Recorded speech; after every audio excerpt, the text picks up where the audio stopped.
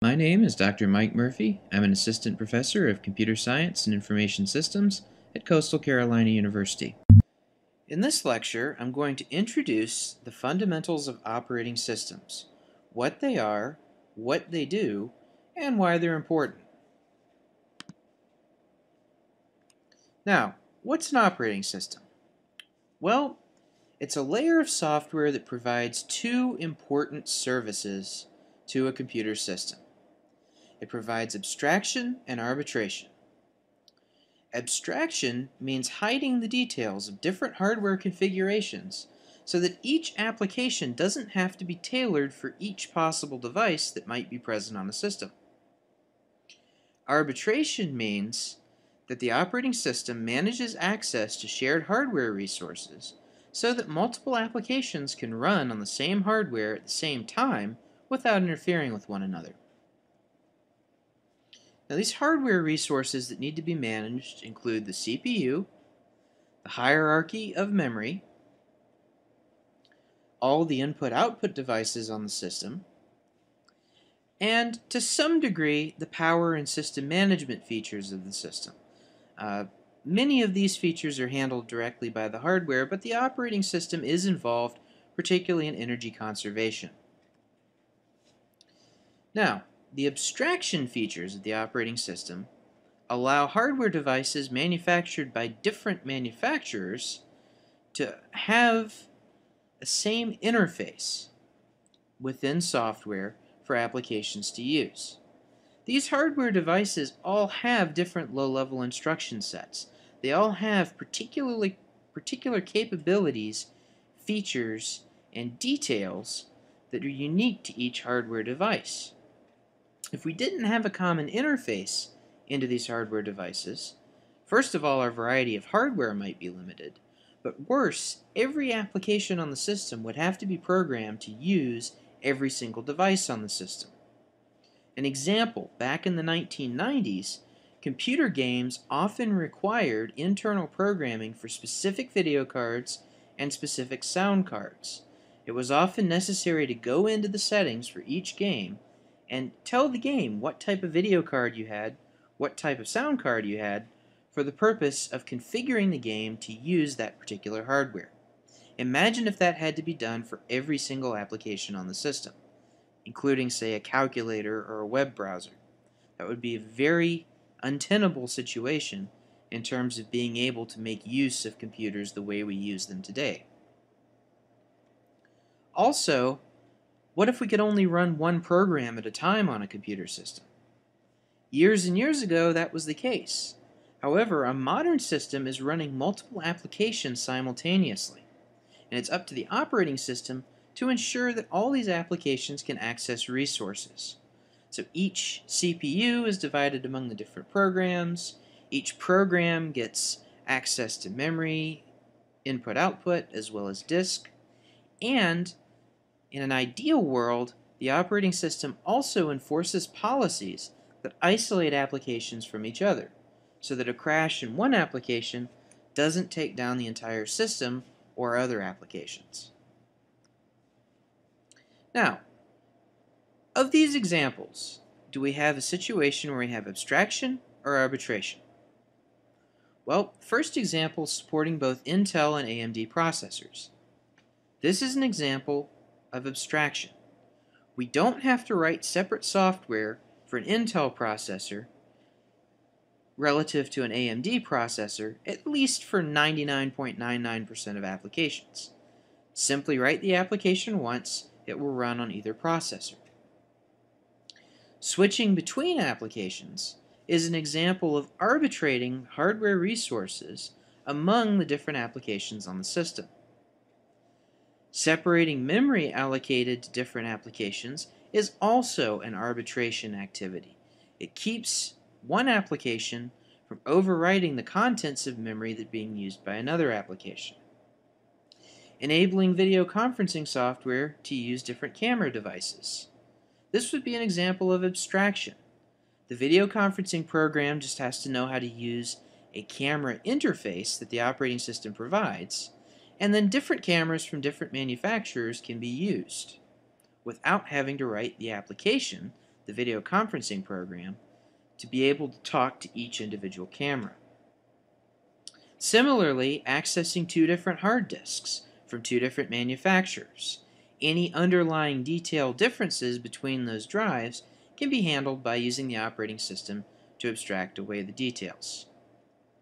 Sending and receiving messages over a network is both abstraction and arbitration. On the one hand, we're abstracting away the details of each particular network card to be able to send and receive the message. On the other hand, we're sharing that network card among all the different applications on the system. Now, we can think of the system in terms of layers. At the bottom of the layer cake, we have the hardware. This is what executes the software, the top three layers. The operating system is the middleman, so to speak, between the applications and the libraries and utilities upon which the applications depend and the underlying hardware. Specifically, the core of the operating system, or the kernel, so named after, say, a kernel of corn, is the minimum piece of software that's needed to share the hardware between the different applications. Whatever lives outside the kernel that is software is said to be in user space. That means it's application code, or sometimes even parts of the operating system, that are not strictly necessary to share the hardware or abstract away its details. Now, operating systems implement a common mechanism for allowing applications to access the hardware, which is abstraction. And the applications make requests from the operating system to go and access the hardware or other features by making system calls down into the operating system. This is called entering the operating system, or entering the kernel from the top half. Operating systems are also able to alert applications that hardware has changed. Perhaps a network packet has come in. Perhaps the user has pressed a key on the keyboard. These alerts are delivered via a system called interrupts and refer to entering the kernel from the bottom half, from the hardware side of the operating system. We should also note that operating systems can manage and terminate applications by sending signals to those applications. Now, there are a wide variety of operating systems out there. They basically fall into two categories: Microsoft Windows, which is not Unix, and everything else, which is Unix. Microsoft Windows systems, non-Unix systems, are the most popular desktop operating systems at the moment. However, they're rapidly being eclipsed by tablet devices, most of which are running Unix-style systems. Windows is typically pre-installed by PC manufacturers, which accounts for a good portion of its present popularity. Unix systems, on the other hand, are installed by the end user, except for commercial Unix systems and Mac OS X. Mac OS X is probably the best-selling Unix system of date. And Linux, which includes the Android platform, is probably second. Now, there are some mainframe systems out there also, some of which are Unix-like. Some use custom operating systems. There are a variety of players in the embedded systems market. However, that's presently dominated by Android, with Apple's iOS, which is based on Mac OS X, in close second. Others, Symbian, BlackBerry OS, TinyOS, are confined to smaller markets. Now, the idea behind the Unix systems began with a time-sharing system started in 1964 called Multics. And the idea behind Multics was to make computing into a remote service that could be accessed by terminals using telephone lines. It wasn't terribly successful because dial-up connections of the time at about 9600 baud were rather slow. However, Canada actually did have a Multics system deployed and used it as part of their national defense network until the year 2000. Multics is remembered, however, primarily for its influence as a multi-user shared system. And today, with cloud computing, there's some significant parallels between some of the cloud computing models that we use and some of the ideas that were pioneered back in the Multics system. Now, Unix was actually a play on the term Multics. It was developed by Bell Labs in 1969. It's actually a trademark term, so some authors use Starnix to refer to the family of systems and use the word Unix only for the commercial distributions. The original Unix systems were commercial distributions, with free variants of BSD and Linux coming along late 80s and early 90s. Now, Unix systems are time-sharing systems in that they support multiple users at the same time, but they're designed to be run on local computer resources instead of remote resources. The Berkeley system distribution, which was based on AT&T's commercial distribution, was one of the first open source Unix systems to emerge. It was based on the commercial distribution, so AT&T sued UC Berkeley, but an eventual settlement allowed Berkeley to distribute BSD freely in both source and binary form. Today's descendants of BSD include FreeBSD, OpenBSD, and Mac OS X, which is based on the Unix BSD system. Linux, however, was an alternate approach to getting a Unix-like kernel running on a computer system. This was started by Linus Torvalds as an undergrad at the University of Helsinki, released in source code form in 1991, and often combined with a set of user space utilities and libraries created by the GNU project. Thus, the resulting combination is sometimes called GNU/Linux. It has been commercially successful for many device classes, including web servers, network and embedded devices, and mobile phones. Some people, including myself, use Linux as a desktop platform, and it does have the benefit of having the one kernel that's scalable from embedded devices all the way up to supercomputers.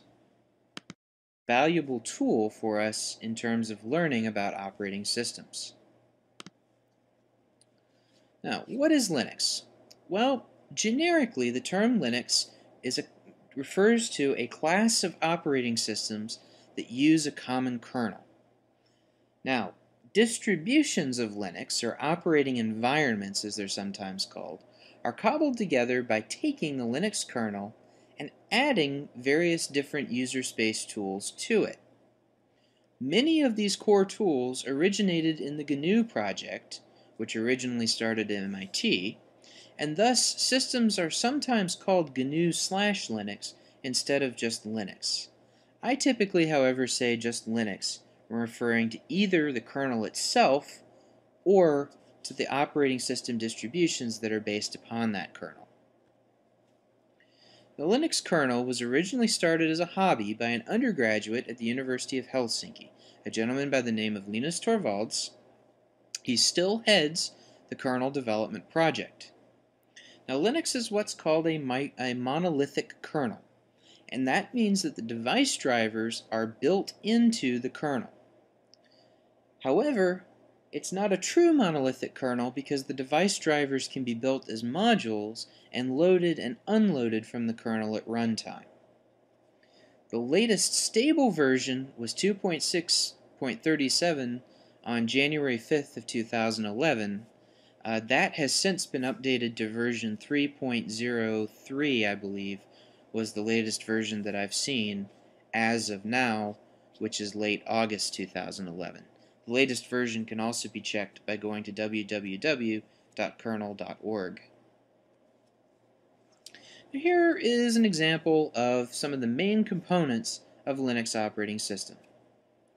At the lowest layer, we have the computer hardware. And on top of that hardware, we have the Linux kernel. The Linux kernel contains a number of built-in subsystems that enable access to the computer hardware. These include drivers, memory management, process management, file systems, networking, including sockets and protocols, and other utilities that the kernel provides. On top of the kernel, we have the GNU C library, upon which most other libraries are based, since C is typically the lowest level system language to which all other software is eventually compiled. On top of that, we have our compiler, GCC, some important utilities called core utils, also part of the GNU project, and the born-again shell, or bash, which provides a command line interface into the system. All we need in order to run a Linux system and do useful things with it is everything below this line where I'm moving the mouse right here. All the software above this line is add-on software that's not strictly needed in order to run a Linux system, but makes Linux systems more convenient or do other things. So for example, we can add network tools such as Secure Shell Server and a generic services server called inetd that can launch all kinds of different services. We can also run a LAMP stack, that stands for Linux, Apache, MySQL, and PHP. If we're in a desktop scenario, we can also run a graphic user interface. This includes X11, specifically the x.org distribution, and one of a number of different environments that can be run inside X11. Popular ones include GNOME, KDE, and XFCE, which isn't on this particular graphic. Now, a large number of people have come up with different distributions of Linux. These distributions contain different sets of software, but they all share the Linux kernel in common. We typically classify distributions by which package manager they use. Unlike Windows and Mac systems, where we install individual applications and then have to manually update each application by running separate installers, Linux distributions typically use package managers, which download and install extra software and update existing software with a single command. These package managers include the Red Hat Package Manager, or RPM, which is used in Red Hat Enterprise Linux, Fedora, Mandriva, OpenSUSE, and a number of other distributions. A competing package format is the Advanced Package Tool. This is used primarily by Debian and derivatives of Debian, such as Ubuntu. There are other binary formats, however, in use. Slackware uses a TGZ format with its own package management commands. Arch Linux has a custom-written package manager called Pacman, and there are some others out there. There are also source formats. Gen2 is able to build everything from source using eBuilds. Linux from scratch isn't so much a distribution as it is a book that tells you how to put together your own Linux system by compiling sources for each particular application. This is, of course, time-consuming. And there are other source formats out there as well. Now, in industry, Red Hat Enterprise Linux is quite popular. It's a Linux distribution from Red Hat Incorporated, which is based in Research Triangle Park, North Carolina. That's in the Durham area. It is an open source distribution, but the official product is sold with an update subscription accessed via per installation serial numbers. Therefore, in order to get the update subscription and the installation media, it's necessary to purchase the subscription from Red Hat. They do use the RPM package format. In fact, they invented it. RPM stands for Red Hat Package Format.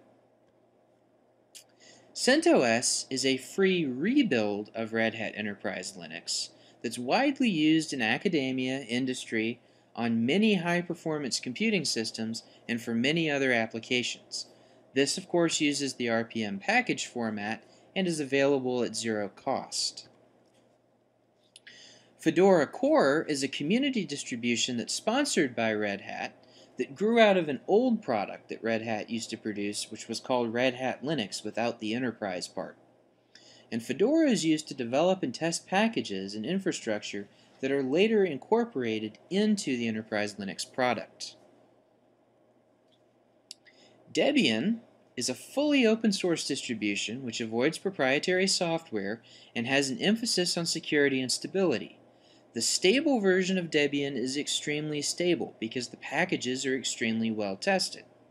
The flip side is that those packages tend to be rather dated, and thus an unstable version is available if more bleeding edge packages are needed. Debian uses something called the Advanced Package Tool, or apt, in order to manage its software. Ubuntu is actually based on Debian. It's sponsored by a company called Canonical Limited, which is based in South Africa. It's designed to be easy to use and friendly to new users switching from competing platforms.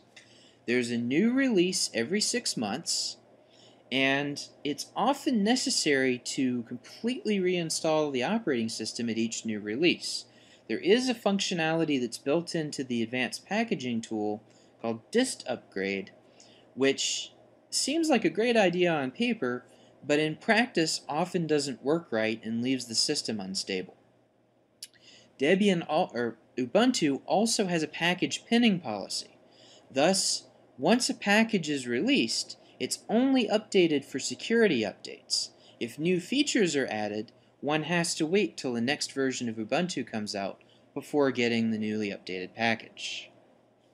Now, Arch Linux, which is what I personally run, is a minimalist framework for creating a custom system.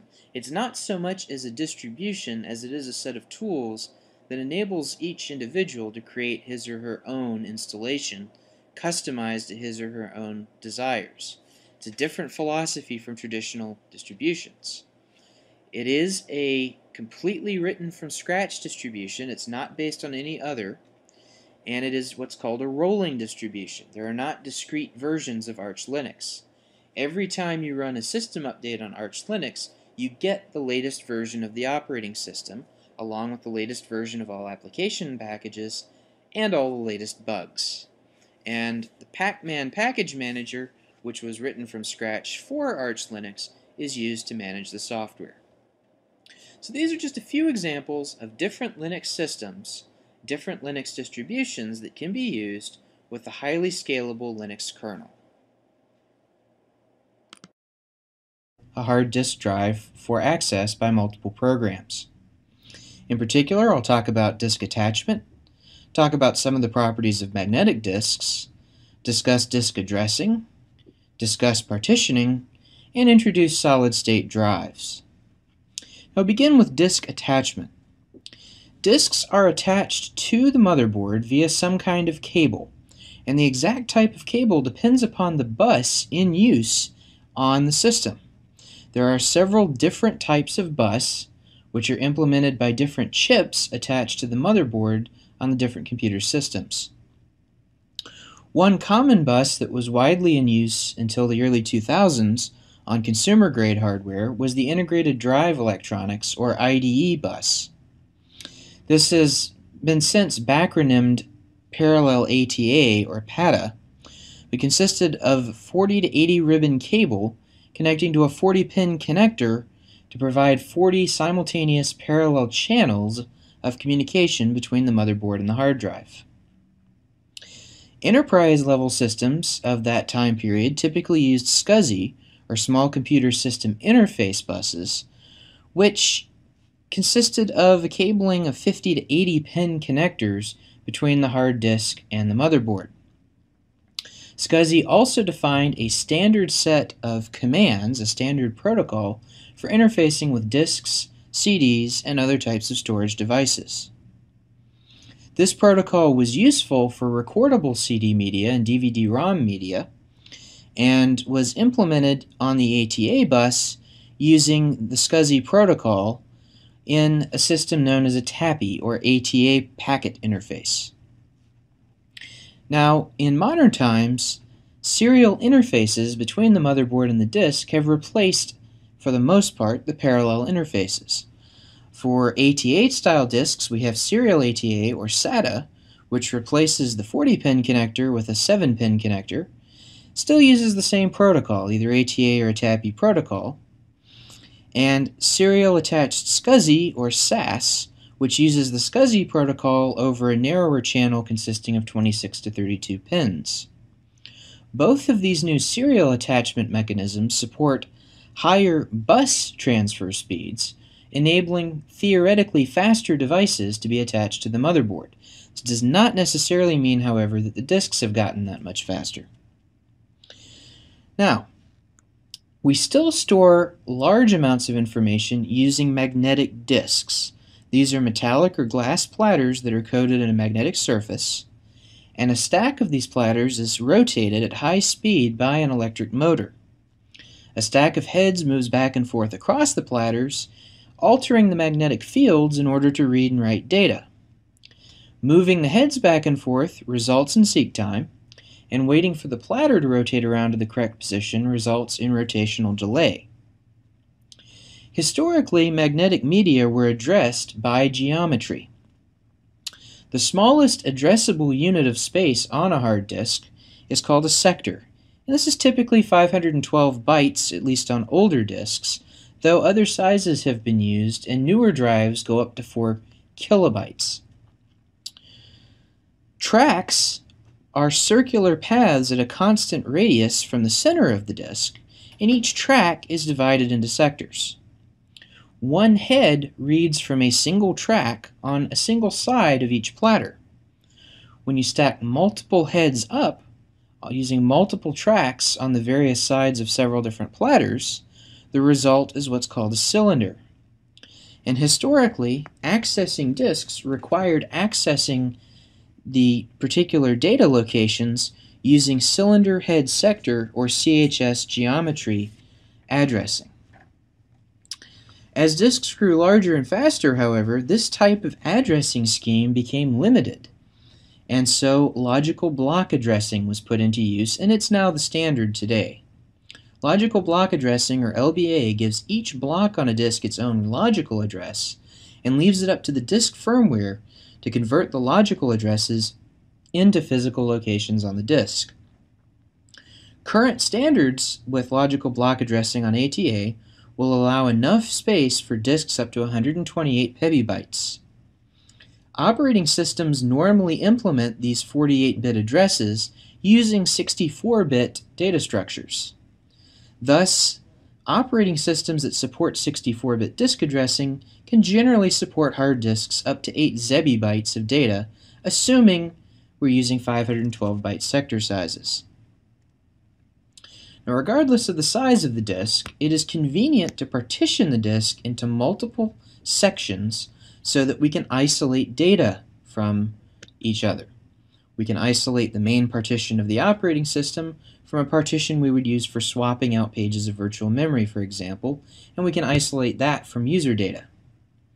Also, with early hard drives, it was convenient to isolate partitions so as to minimize seek time by making it such that the head didn't have to move as far in order to access data. Now, there are two types of partition table, or data structure that resides on the disk to indicate where on the disk the different partitions lie. A common partition table type that's in widespread use today is the master boot record-based partitioning scheme.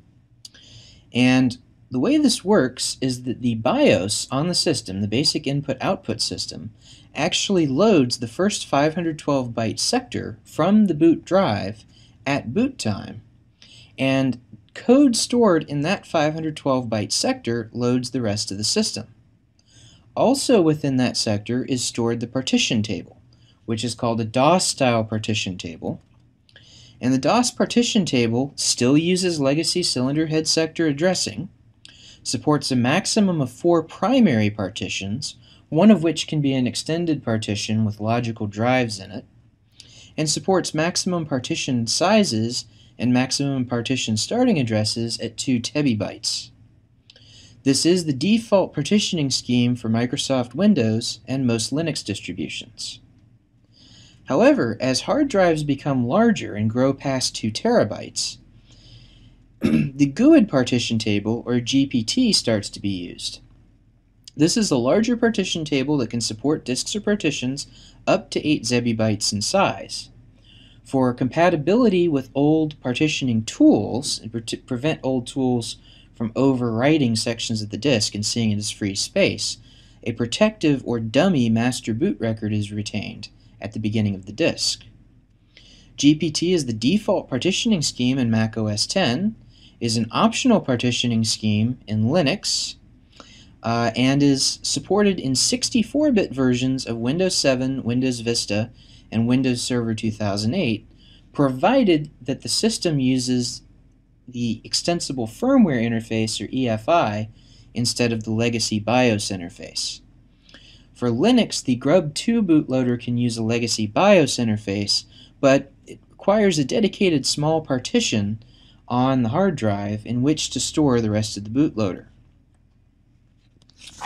Now, hard drives and magnetic media are used for large quantities of space because of their relative low cost. When high performance is required, we prefer to use solid-state drives, or SSDs. These drives have no moving parts, which makes them generally faster and less subject to physical damage than mechanical hard disks. Most of these SSDs use NAND flash memory to store data, and this is a storage mechanism that's based on injecting or removing an electron from a flash cell. Injecting an electron into a flash cell changes its state from 1 to 0, so this is backwards from what one would expect. An empty flash cell actually has a state of 1 instead of 0. The membranes through which this electron is injected and removed eventually wear out, typically after anywhere from 100,000 to 1,000,000 cycles. Furthermore, the electrons tend to leak out over long time periods of many years, causing flash to lose data, which makes flash-based memory systems unsuitable for long-term backups. In this diagram, we can see how a solid-state drive using flash memory works. Blank flash memory stores the value 11111111. So we have all ones here. If I want to write the value 10010100, I have to pop electrons into the 2nd, 3rd, 5th, 7th, and 8th flash locations, those bit locations. I'm pretending we only have a byte here. If later I wish to change that stored value to 10100011, I must first erase that block of flash memory before I can program the new data value. Generally, I must erase flash memory in the size of an erase block, and this is typically 4 kilobytes. Waiting for this block erasure procedure causes something called write amplification, where successive writes to an SSD become progressively slower. To avoid this problem, we typically erase the SSD ahead of time whenever space has been freed on it. And there's an ATA command called trim that facilitates this process. One other issue that has to be dealt with SSDs is the fact that each cell can only be written to and read from, or generally written to, erased and written to, a fixed number of times. This is typically between 100,000 and 1,000,000.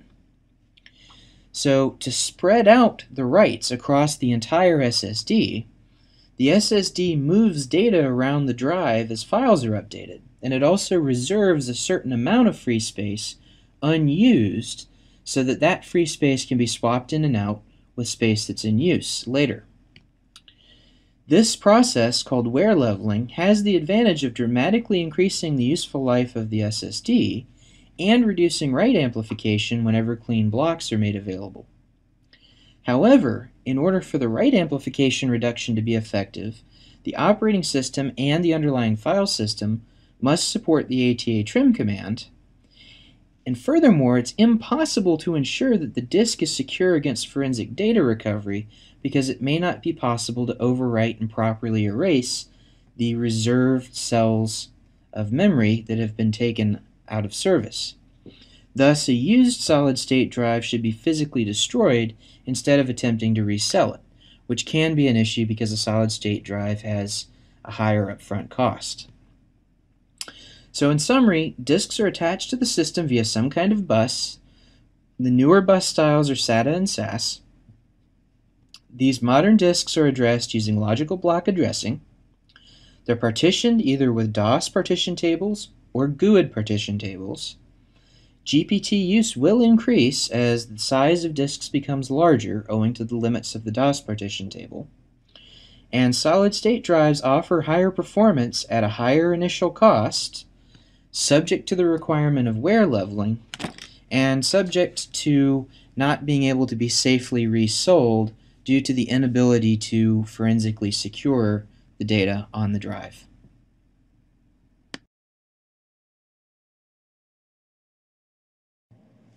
In this lecture, I'll be discussing disk scheduling. I'll be introducing the purpose of disk scheduling, talking about some classical and historical disk scheduling algorithms, talking about native command queuing and disk schedulers that are currently in use in the Linux kernel, and then I'll talk a little bit about how I/O requests can be efficiently scheduled on solid-state drives. Now, scheduling serves two purposes. Disk scheduling serves two purposes. The first of these is to arbitrate disk access among different programs. This ensures that competing programs have access to disk resources, and that a single program cannot monopolize the disk resources in such a way as to prevent other programs from accessing the disk. With mechanical hard drives, scheduling algorithms historically have also attempted to improve disk performance by reducing the number of seeks required, reducing the number of times the drive head needs to be moved. If the drive head has to be moved too many times, a lot of throughput can be lost from the disk because we're waiting on all those seek times to occur. The simplest scheduling algorithm would be the first come, first serve algorithm, which is implemented in Linux as the no-op scheduler. This algorithm is extremely straightforward. It simply consists of a FIFO queue into which new requests are added. The requests are removed from the queue in order, one by one, and these requests are sent to the disk for processing.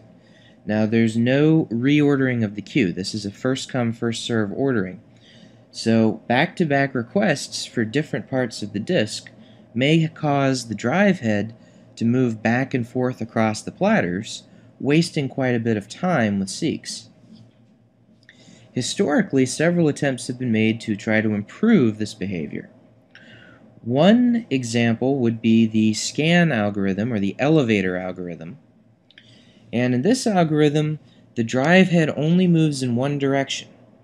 It serves all the requests in that direction before moving back in the other direction. This is called the elevator algorithm because it's modeled after how an elevator works in a building.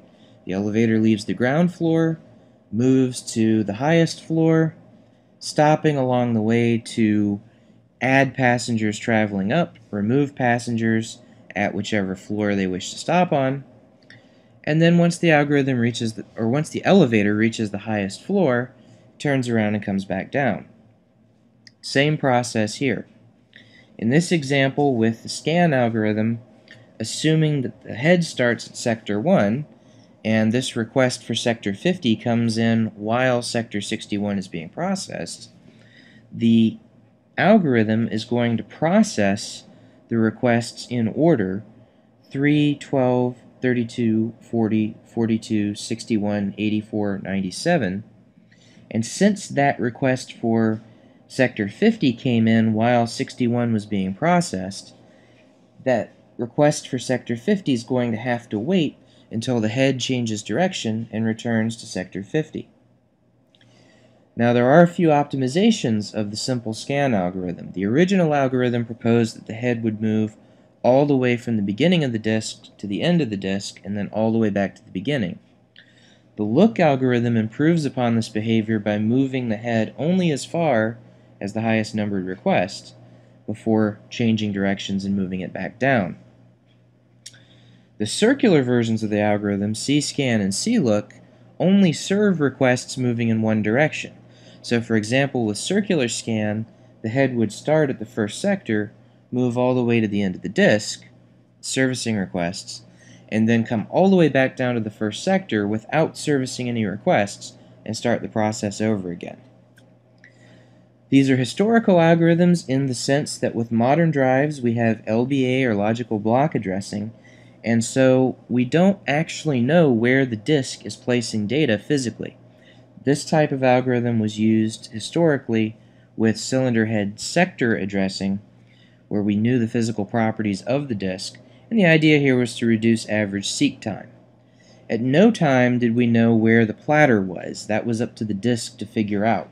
So there was no way to reduce rotational delay, only minimize seek time.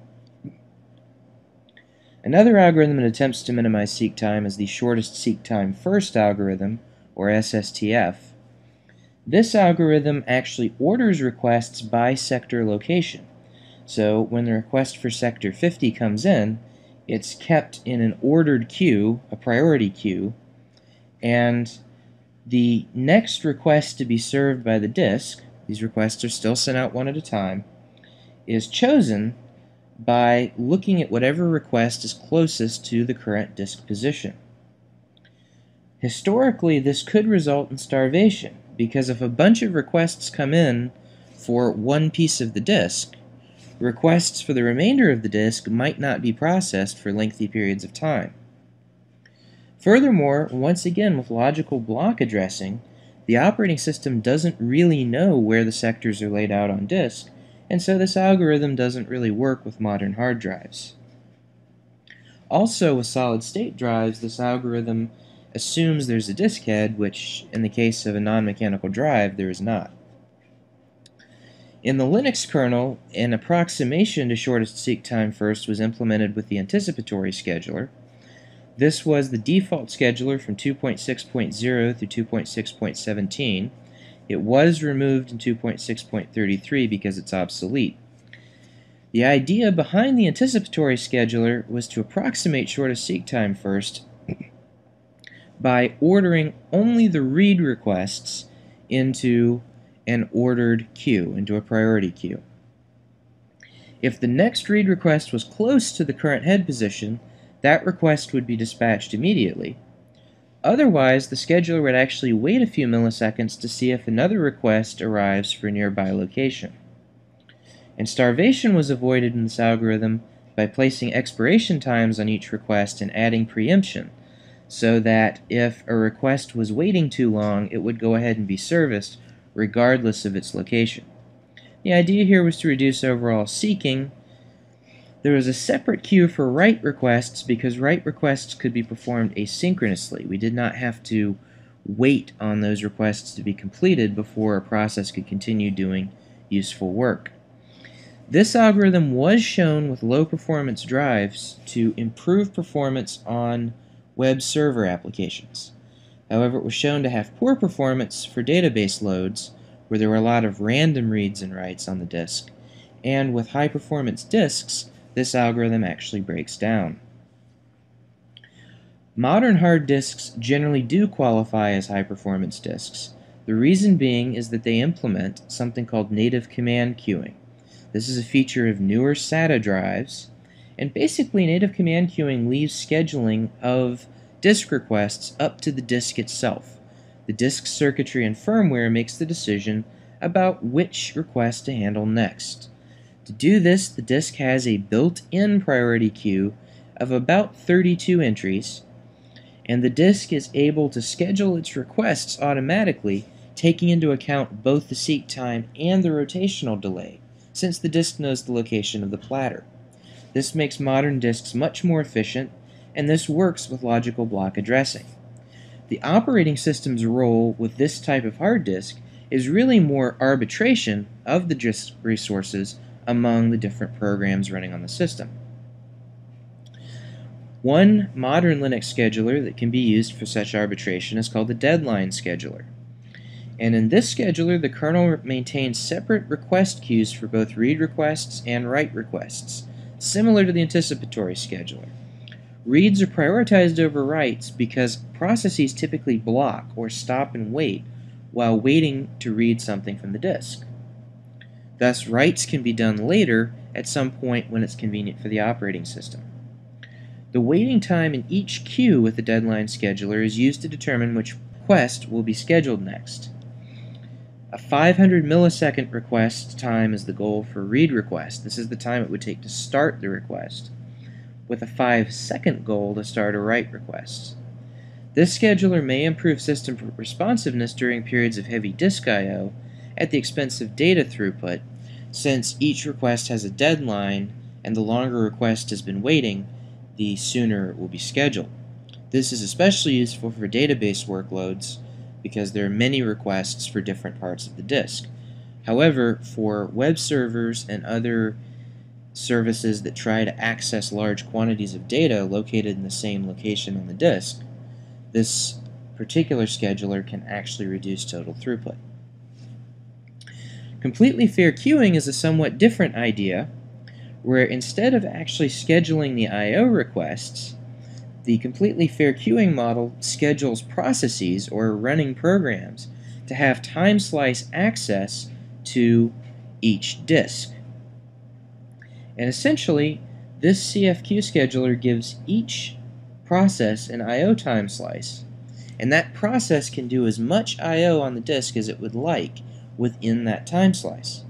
When the time slice expires, the CFQ scheduler moves on to the next process and gives it access time to the disk. There is a little bit of similarity here to anticipatory scheduling, since a process can send another request during its time slice and try to get that request in without having a lot of seek time. However, this algorithm can waste time if a process does not immediately turn around and send another request. Thus, it can reduce the overall disk throughput, since there could be idle times while waiting to see if another request will come in before a time slice expires. This has been the default scheduler in Linux since 2.6.18.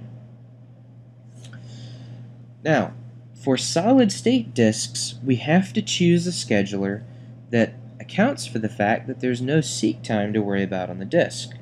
The anticipatory scheduler, the elevator algorithms, shortest seek time first, all of these algorithms can actually reduce performance on a solid-state drive because they make assumptions about minimizing head seek time, and we have no heads to move with a solid-state disk.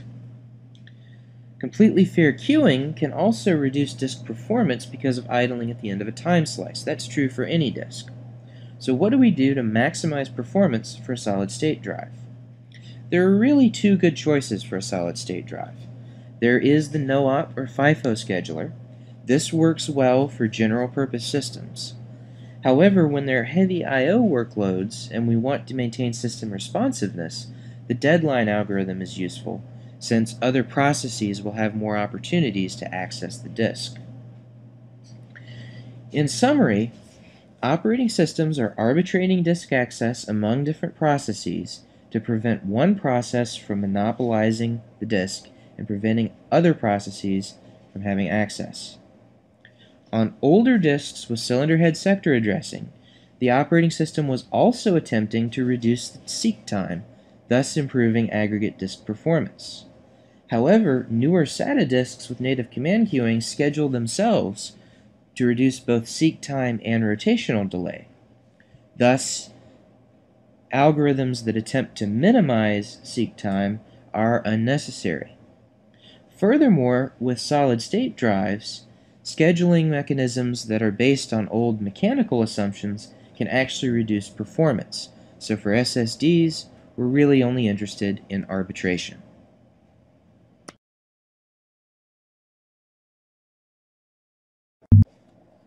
In this lecture, I'm going to discuss file systems. I'll be providing an overview of the purpose of file systems, discussing metadata that they store, explaining how we create a file system through a process known as formatting, talk about some issues with file systems, including fragmentation and journaling, briefly discuss some internal layouts used by different file systems, and finally talk about mounting and unmounting file systems to make them available to users. A file system is responsible for laying out data on a persistent storage device and ensuring that data can be retrieved reliably. The file system is an abstraction of disk space. It provides routines for querying, opening, and closing files, and providing human-readable names for files, and some kind of organizational structure for files, typically through directories or folders. Without a file system, we would have to access disk by physical location or by address, and each program would have to reserve certain address limits for its exclusive use. File systems, in addition to performing this abstraction, also arbitrate disk space among different programs and different users of a computer system. File permissions allow users to have a certain degree of privacy, while file quotas ensure that one user does not monopolize the entire system by utilizing all the disk space. File systems are also responsible for storing metadata or information about each file. This includes a file name, file size, who owns the file, what group that owner belongs to, what permissions exist for each different category of users on the system to access that file, as well as to provide certain timestamps. On Unix, we have the inode creation time, the file modification time, and optionally the last file access time. Metadata records also include internal information that is important for the file system itself, such as pointers to the actual data on disk, and a reference count for how many different names refer to the same file, a system called hard links. We create a file system by taking an empty partition, or a partition that we're ready to reuse, and formatting it. Formatting, quite simply, is the process of making a new file system on an existing partition. Formatting typically destroys the structure of any file system that was previously installed on the partition. Thus, when you format a partition, you lose the access to its contents, at least through standard tools. However, unless that free space, unless that partition is securely erased, the contents that were formerly on the partition can still be recovered using forensic tools. The only safe way to switch between file systems on a single partition is to back the data that's on that partition up to another disk, format the partition using whatever the new file system would be, and then restoring the data from the backup. There is no safe way to change a file system type in place without losing data. The file systems do suffer from a few issues. Over time, sections of a file in a file system can become non-contiguous. In other words, a file gets split over different parts of the disk. And in the process, that also splits up the free space, so that when new files need to be allocated, they have to be split up to take advantage of smaller blocks of free space. This is a situation called fragmentation. It's worse in some file systems than others. Fragmented file systems were a big problem with mechanical hard drives, simply because a fragmented file requires a seek to move from the location of the first fragment to the location of the next fragment, and possibly further seeks if there are more fragments. Not so much a problem on solid-state drives, however, since there's no seek time. And file systems can get around this problem either with offline defragmentation tools that the system administrator can run manually, or they can use fragmentation avoidance strategies or automatic on-the-fly defragmentation. Another issue that can occur with file systems is that a single high-level file system operation typically requires several low-level steps in order to complete. If the computer should crash or power be lost in the middle of those steps being performed, the file system could be left in an inconsistent state. A solution to this problem is called journaling, and the way this works is by recording all the steps that are to be taken in something called a journal, a special part of disk space reserved for this particular information. Records all the steps that are going to be taken prior to taking the steps. Thus, if the system should crash in the middle of a file system high-level operation, all that needs to occur is the journal simply needs to be replayed next time the file system is mounted, and the steps can be carried out again and leave the file system in a consistent state. Internally, file systems may use one of several different approaches for storing data on the disk. A simple layout is called the file allocation table, which simply has a single table in each partition to store metadata and the addresses of data segments for each file. File allocation table type storage methods are limited only in terms of how big the file allocation table can be. And these limitations specify, among other things, the maximum size a file can be and how many files can be on the system. Another approach is to use something called inodes, which are data structures on Unix systems that contain the metadata for a file, including pointers to the actual data. Inodes do not store the file names, however. These are stored in a separate structure called a directory that maps file names to inodes. The maximum number of files that a single file system can hold is limited by the number of inodes created when the file system is formatted.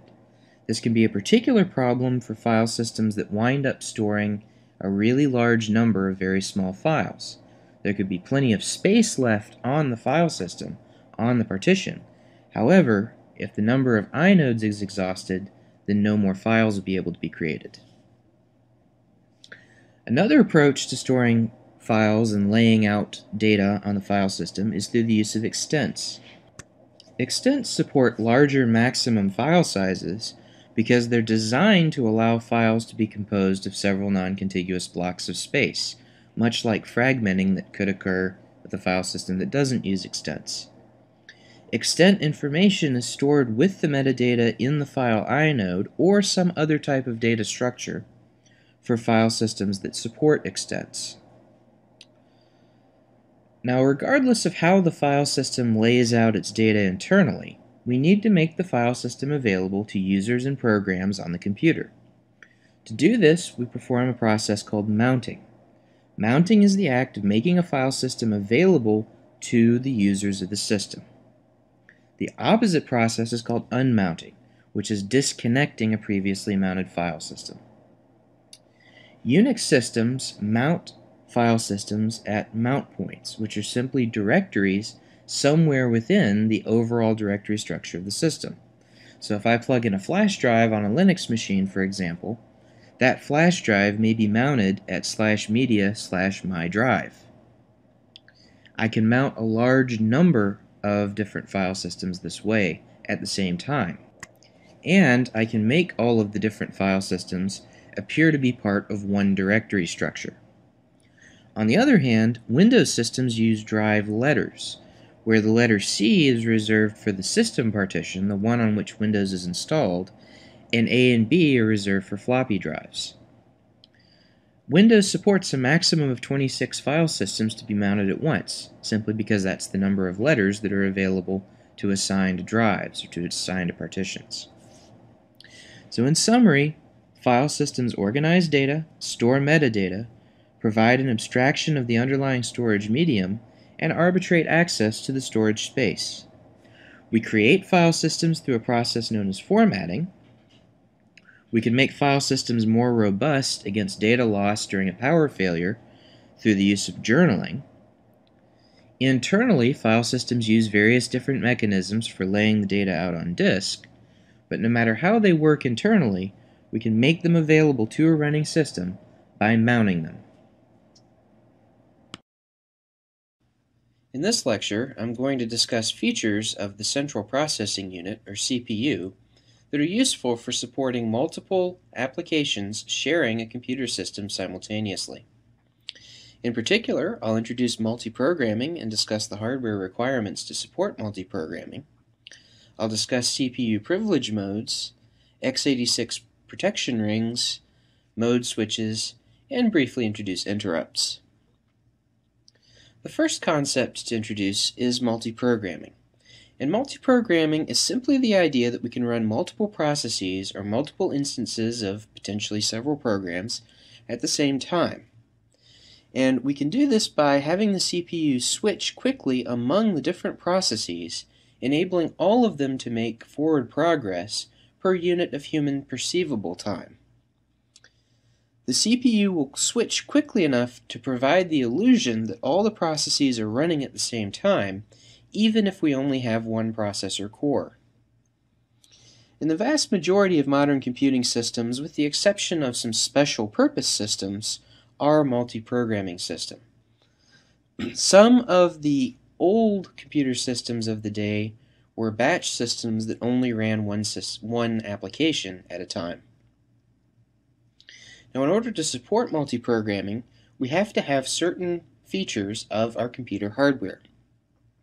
First of these is an interrupt mechanism for enabling preemption of running processes whenever some kind of event occurs. We have to have a way of stopping a process, handling an event, and then restarting the process. We need to have a clock so that we know how long a process has been running, and we need to have CPU protection levels to restrict access to certain instructions to prevent processes from hijacking the system or just trying to bypass the operating system altogether. We also need to restrict access to memory in order to prevent reading and writing to memory that a particular process does not own, belongs to somebody else.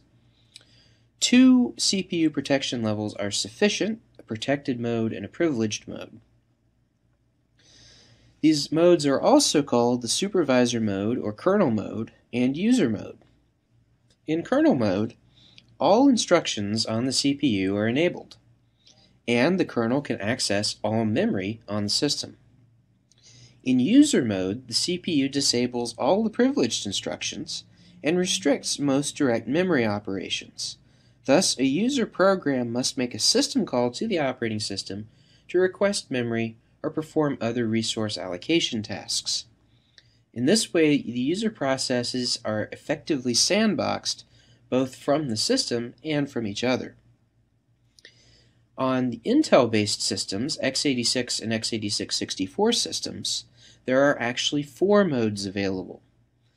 These are implemented by what are known as x86 protection rings, which consist of 4 privilege levels numbered 0 through 3. Ring 0 has the greatest number of privileges. Code executing in Ring 0 can execute any instruction that the CPU provides and can access all memory. Ring 3 has the fewest privileges. All the instructions are restricted to the set of instructions that are relatively safe. In practice, most operating systems actually only use Ring 0 and 3. OS2 and Zen are the notable exceptions that make use of Ring 1. Newer systems with virtualization extensions, either the Intel VTX extensions or the AMD V extensions, add an extra privilege level below Ring 0. This is colloquially sometimes referred to as Ring -1. And this mode enables instructions that allow multiple operating systems to share the same processor.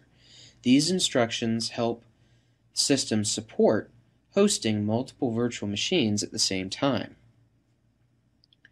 Now, regardless of the number of modes available, whenever we wish to change modes for whatever reason, we have to perform something called a mode switch, and that occurs whenever the CPU switches into user mode, kernel mode, or hypervisor mode, or whenever an x86 CPU changes which protection ring is presently effective. Mode switches have the potential to be slow operations compared to other machine instructions depending upon the hardware. A notable example was the first generation of Intel Core 2 series processors, in which the mode switches into and out of hypervisor mode were quite slow. One situation in which a mode switch might occur is when something called an interrupt happens. And an interrupt is simply a situation in which the currently executing code is interrupted so that an event can be handled by the operating system. Interrupts can fall into 2 categories. We can have involuntary interrupts, which are external to running processes. These consist of things such as I/O interrupts, which are generated every time you press a key on the keyboard or perform any other I/O task. Clock interrupts, which are timer mechanisms that can be scheduled to go off at a particular time. And page faults, which have to do with the virtual memory subsystem. Interrupts can also be voluntary, in other words, created by a process that's running. System calls and exceptions, such as segfault or divide by zero actions, can result in interrupts as well. And the CPU provides hardware mechanisms for detecting when an interrupt is occurring and handling the interrupt. So in summary, multi-programming systems allow multiple applications to run simultaneously. Implementing multi-programming requires support from the hardware. In particular, we need CPU privileges, we need a clock, and we need some kind of interrupt handling mechanism. The CPUs used in multi-programming systems need to have at least 2 privilege modes. Intel x86 systems support 4 or 5 modes depending on the processor. Mode switches can be expensive in terms of performance, so we don't want to do them more than necessary. And interrupts enable hardware events to be delivered to applications, and they allow applications to yield control of the system while waiting for events or waiting for services. Lecture, I'm going to discuss kernel architectures.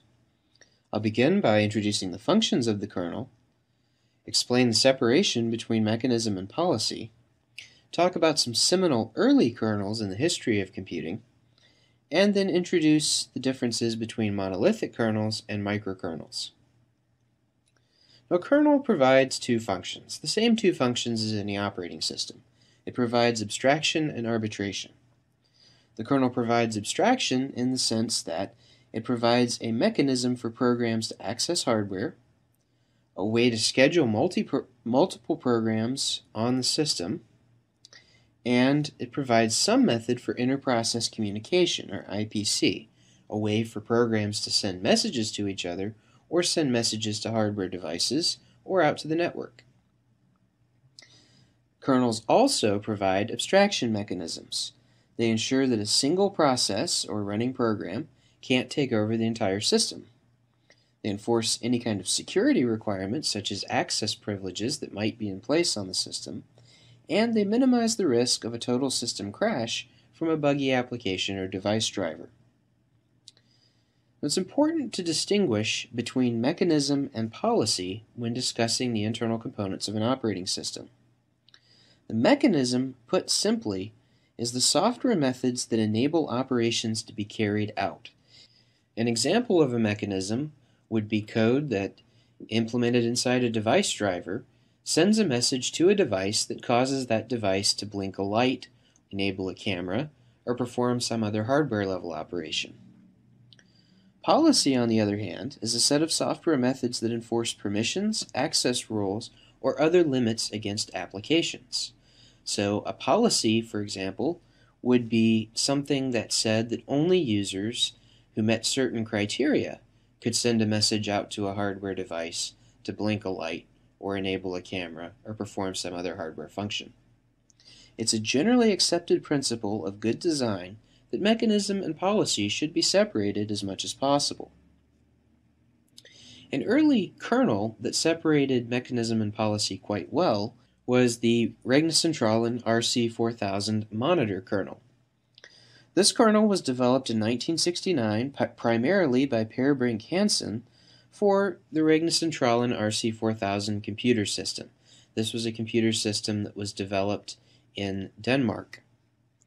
And the central component of the system was a small nucleus, as Brink Hansen called it, called monitor, which allowed programs to send messages to each other and allowed programs to send and receive buffers, which were essentially types of messages for hardware, to and from different hardware devices. In particular, at that time, they had a card reader, or a tape reader, and a printing-style output device. Other kernels with different scheduling mechanisms and other capabilities could be run under monitor. In those days, it was not clear that multi-programming was really a desirable feature for computing.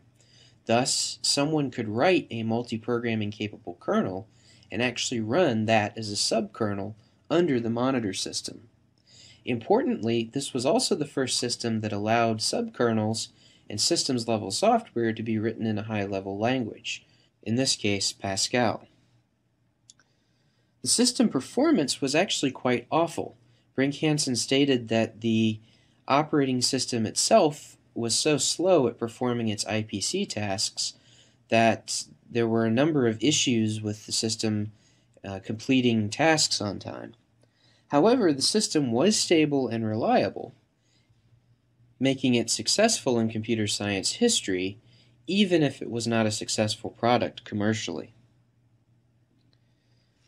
On the other hand, the opposite extreme would be the Unix kernel. This was developed at Bell Labs by a team headed by Ken Thompson and Dennis Ritchie, also starting in the late 1960s. The difference between the Unix kernel and the RC4000 monitor was that the Unix kernel's design implemented performance.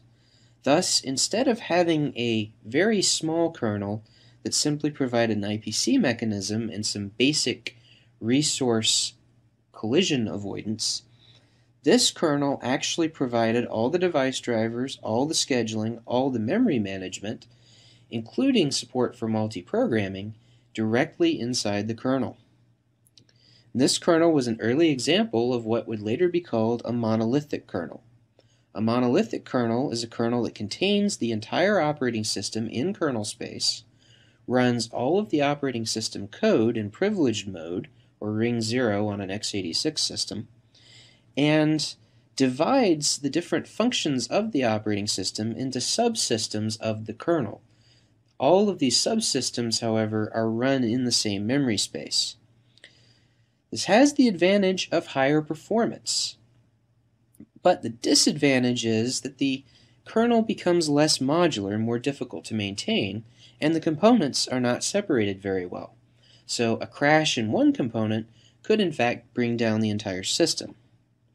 The opposite of this, the RC4000 style kernel, is what we now call a microkernel. And a microkernel basically contains the bare minimum of code that's necessary in order to implement basic addressing, interprocess communications, and scheduling. This basic amount of code runs in kernel space, and everything else runs in user space, often with lower privileges. As a general rule of thumb, microkernels contain less than 10,000 lines of code. Microkernel-based operating systems tend to be quite modular because they divide the operating system functions between the kernel and a set of servers that run in user space. However, because many of the core functions of the operating system are performed by user space components, which have to communicate with each other via the kernel, performance does suffer. Thus, most kernels that are in use today are a hybrid of these two designs. I'm going to introduce Murphy's Law of Reality, sort of an extension of the Murphy's Laws with which you may be familiar. And my definition of Murphy's Law of Reality is simply that reality is the hazy space between the extremes of competing academic theories in which everything is wrong in some way, at least according to the theories. This idea of a hybrid kernel architecture is a controversial one. Some people do not like to use this terminology at all. Many people prefer to keep the binary classification of monolithic kernel and microkernel. However, if we look at modern kernels, typically the monolithic versions of modern kernels are broken into modules that can be loaded and unloaded at runtime. This helps to increase maintainability of the kernel. And true microkernels today would have unacceptable performance. Thus, microkernel-based systems typically have some of the features of monolithic kernels, such as more device drivers and other code that runs inside the kernel's memory space. Some examples of different types of kernels. For monolithic kernels, in addition to the System 5 Unix kernel, which is a descendant from the original Unix kernel, we have the Linux kernel, BSD, MS-DOS, and Windows 9X kernels. Windows NT, XP, Vista, and 7, if you don't prefer to use the hybrid terminology, would also qualify as monolithic kernels. And the Mac OS X kernel falls into the same category. In terms of microkernels, the RC4000 monitor kernel would have been the earliest.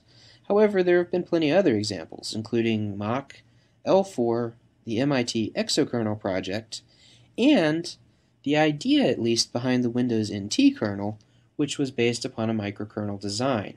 The same is true of the Mac OS X kernel, since that was originally based on the Mach microkernel. However, those have been heavily modified and now have many properties of monolithic kernels also. So in summary, the kernel is the minimum layer of software inside the operating system that provides the basic foundations for abstracting away details of the hardware and arbitrating between multiple applications. When the absolute bare minimum implementations are used, we call the result a microkernel. Monolithic kernels, on the other hand, have all their major OS components contained within them, running everything inside kernel space to improve performance. Two early influential kernels were the RC4000 Monitor, an example of a microkernel, and the original Unix kernel, which was an example of a monolithic kernel. In practice, however, most modern operating system kernels are hybrids of the two designs and have features of both kernel types. System via the command line. In part 1 of this lecture, I'm going to discuss command line operation, introduce paths in the file system, discuss the file system hierarchy, talk about the contents of the root directory, give an overview of several top-level directories, briefly discuss configuration files, and introduce the concept of man pages. Now in Linux, the command line is the older type of interface, user interface, to the system. It is a text mode interface that predates the development of graphical user interfaces, or GUIs. The command line uses the keyboard exclusively. In general, there is no use of the mouse. And it works by having you type in a command, followed by any arguments to that command, and then pressing enter. The command runs, and if there are any results to be displayed, the result of the command is displayed below where you entered the command. At all times, the command shell, or the program that processes the commands that you're entering, is in something called a working directory. That working directory is a location on the file system in which any file that you create by default will be placed, and you can open files by default without having to give any kind of path information for them. You can figure out what the current working directory is by using the pwd or print working directory command. You can change directories using the command cd. Running the command cd with no arguments will take you to your home directory. And you can list the contents of any directory with the ls command.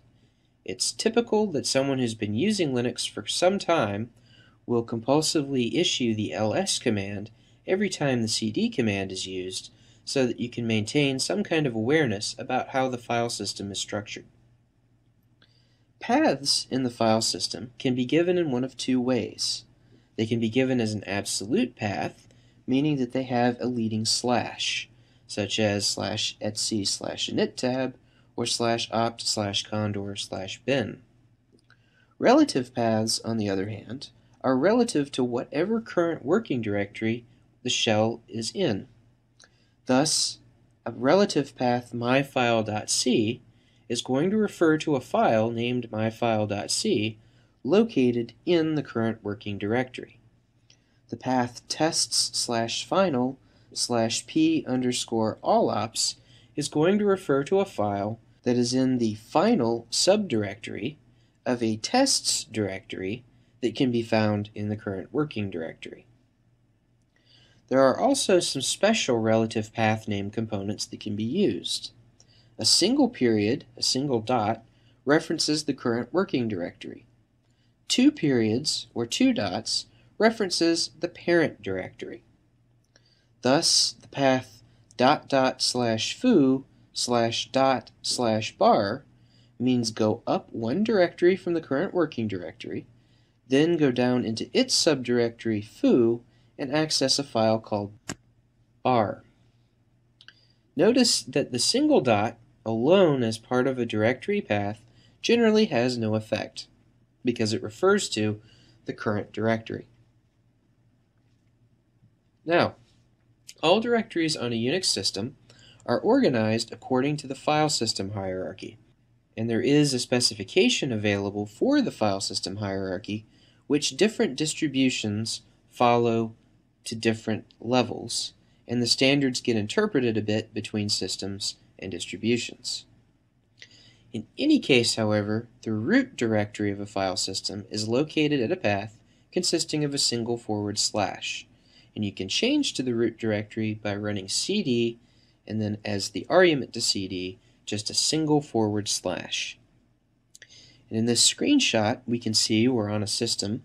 I've run cd/ and then run ls to look at the contents of the root directory. There are a number of top-level directories that are fairly standard inside the root directory on a normal Linux system. These include /bin, which is where the minimum set of programs needed to work with the system is located, /dev, which contains entries corresponding to hardware devices on the system, /etc, which contains the system-level configuration files, /opt, which contains optional software typically added by the system administrator, /usr, often pronounced /user, which contains software that ships with the Linux distribution, /var, which contains rapidly changing files such as log files, /lib, which contains system libraries used by other programs, /media, into which automatic mounting systems will mount removable drives and devices, /mnt, often read as /mount, which is where the system administrator can manually mount removable devices or network shares, /root, not to be confused with the root directory, is actually the home directory for the superuser or root user. /sbin contains superuser binaries, or programs that are intended to be run only by the system administrator. And /temp is where temporary files are typically stored. Now, as mentioned a moment ago, system-wide configuration files generally go in /etc.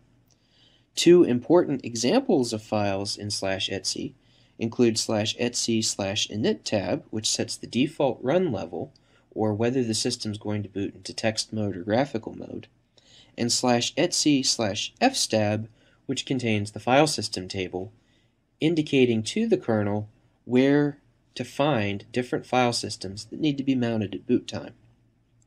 Configuration files in general on Linux can be edited with a text editor. On a pure command line system, this might be the VI text editor. VI is the one text editor that is generally expected to be present on any Unix system. If you need help on a command or some configuration file within the system, there is a built-in help facility called man pages or manual pages. Man pages allow you to get help on particular commands and other features of the system simply by typing man, a space, and then the command or feature on which you would like to get help. To navigate through a man page, you can use the up and down arrow keys and then use the Q key to exit the manual facility. In the next part of the lecture, I'll discuss file permissions and other basic issues related to running a Linux system. I will continue discussing the basics of utilizing a Linux system.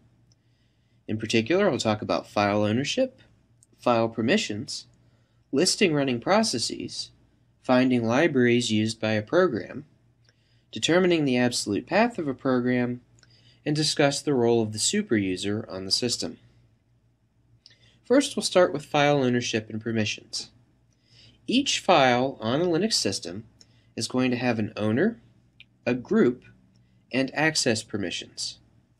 This information can all be found by running the ls command with a -l argument.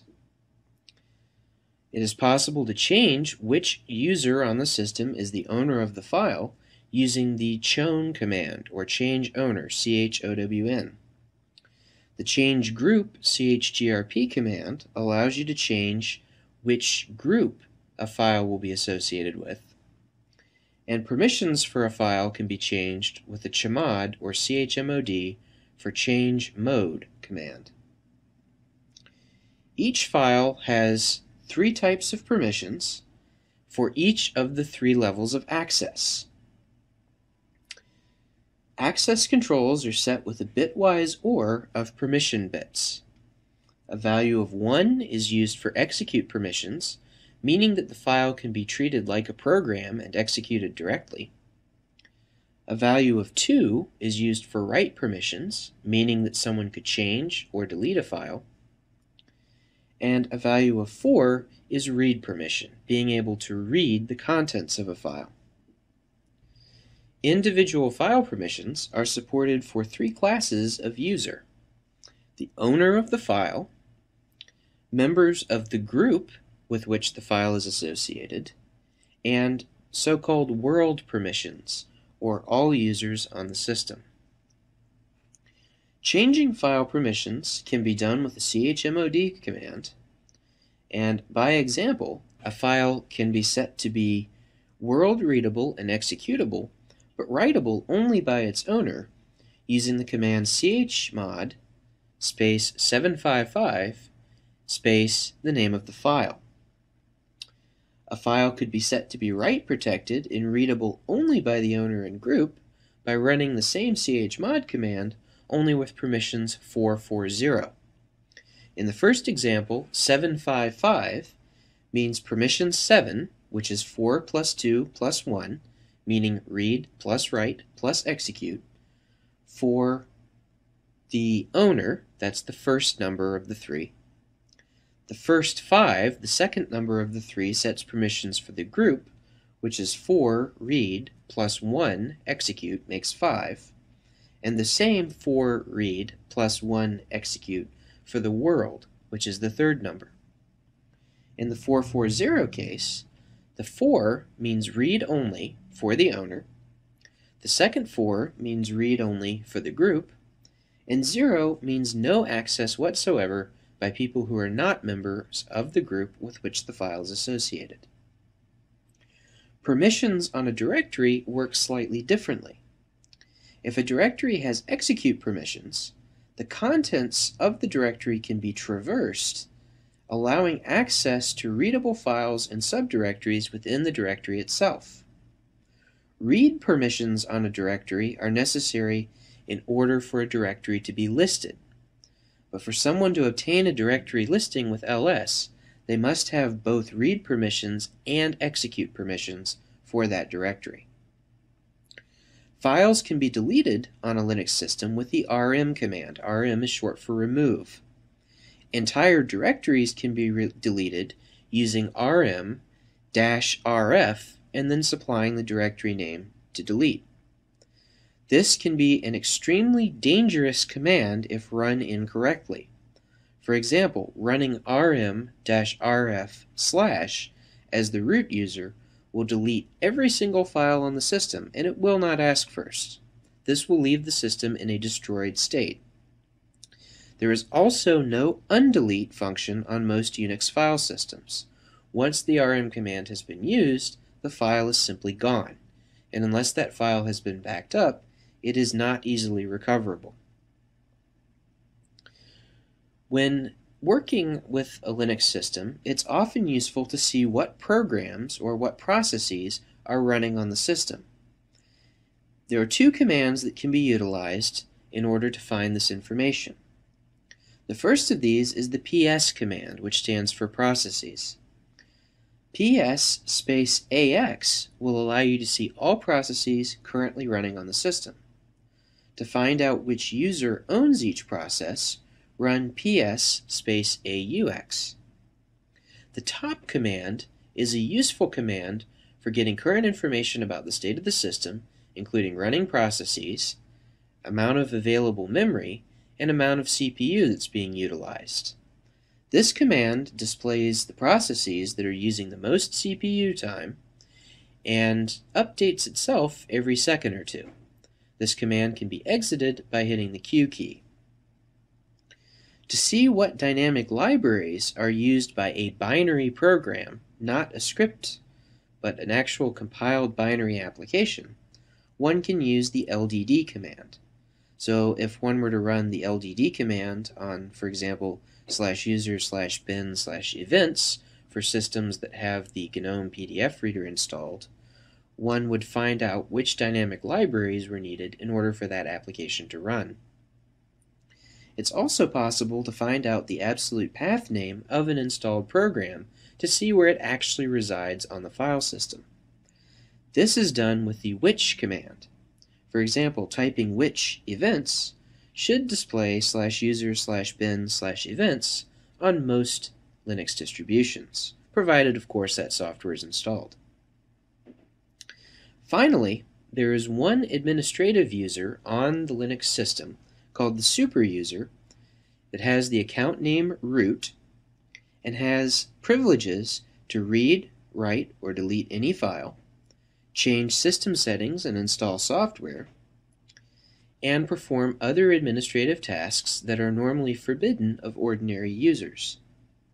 On some Linux distributions, such as Ubuntu, and on Mac OS X, the root user is disabled by default.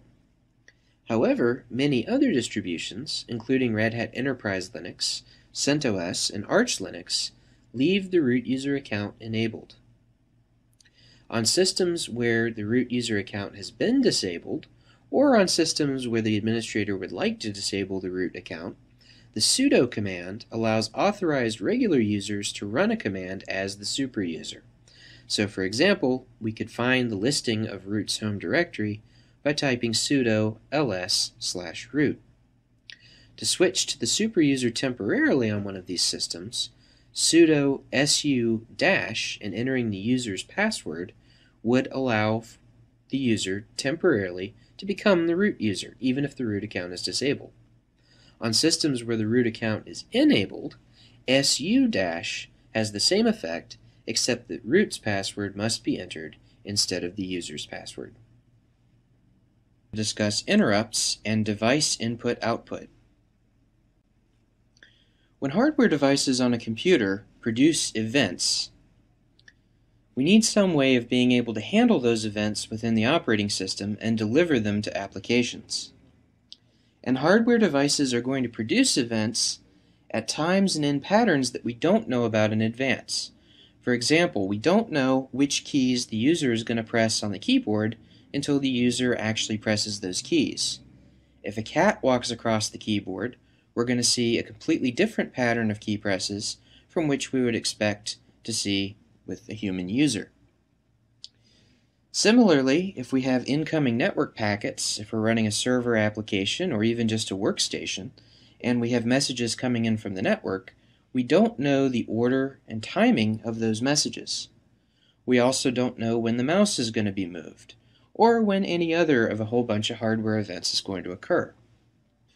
So how can we get the information generated by these events and make it available to our applications for use?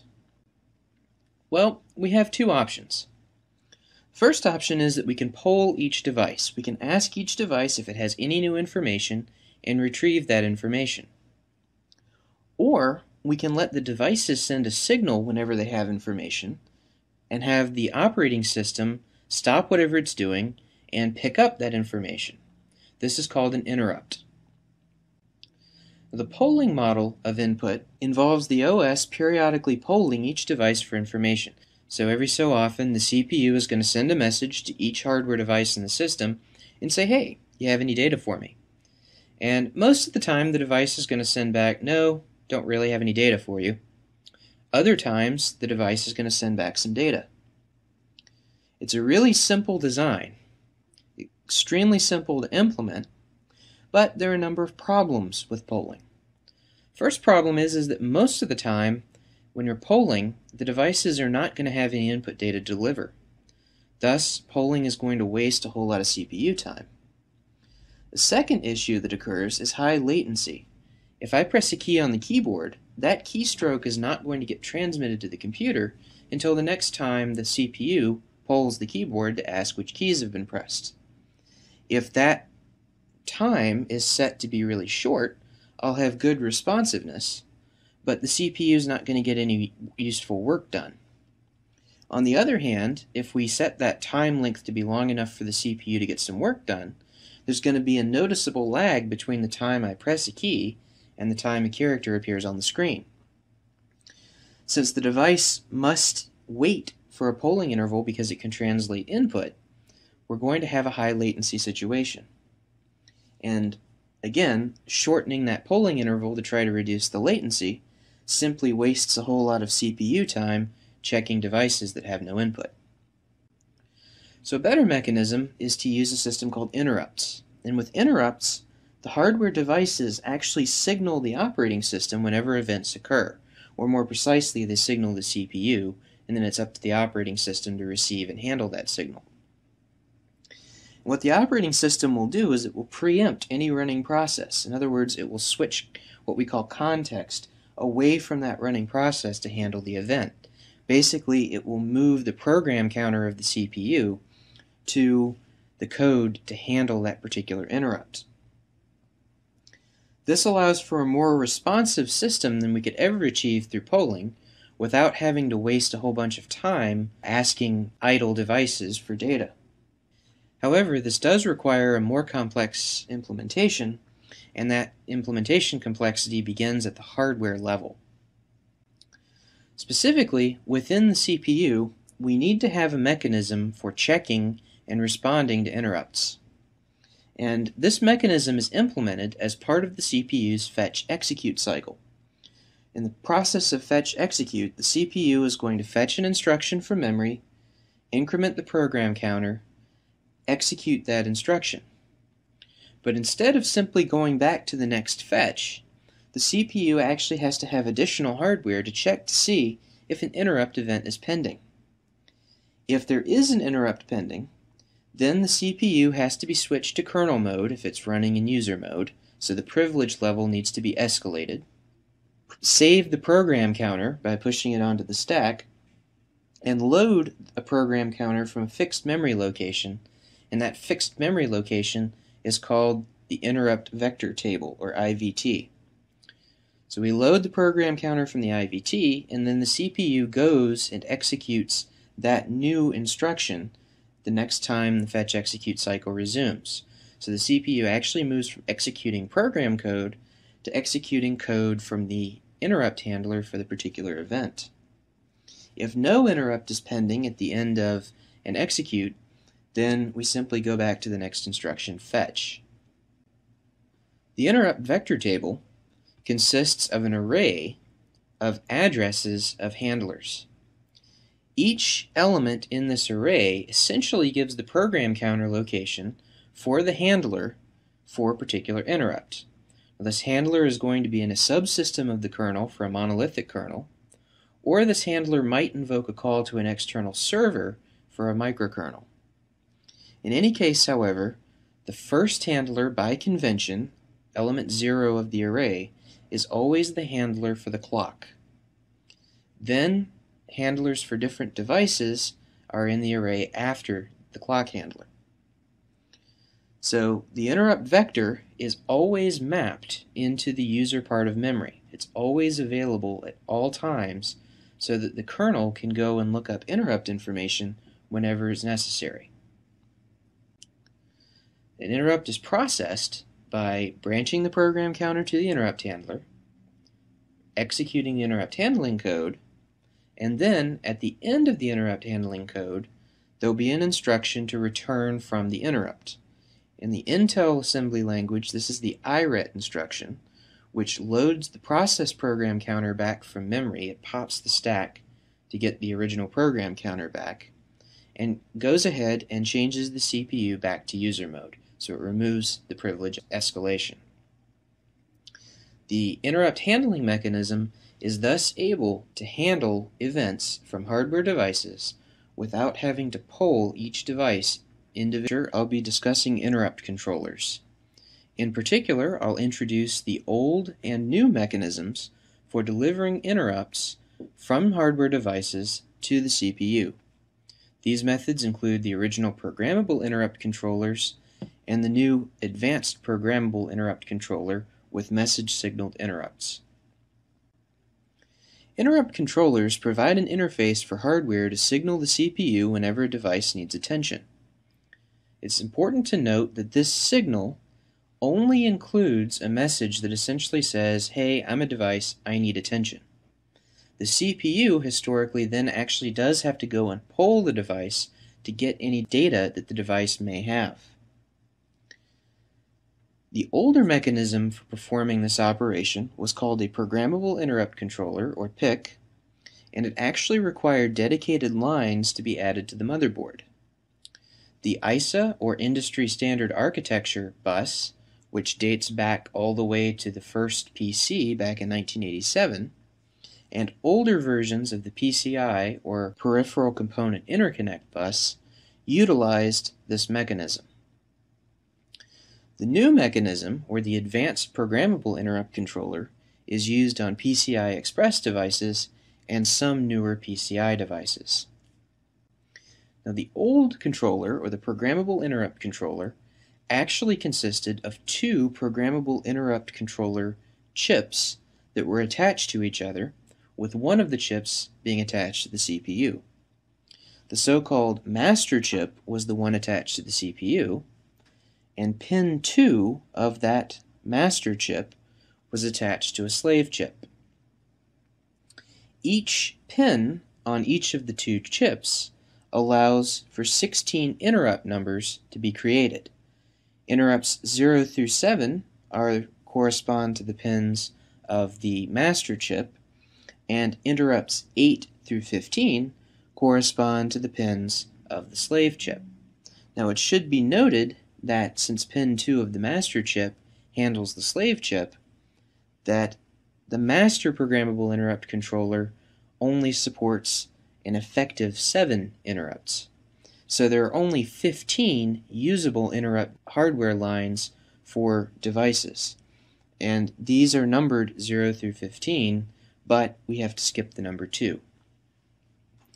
Now, historically, pin number 0, which corresponds in software terms to what we call interrupt request line, or IRQ0, was connected to the timer.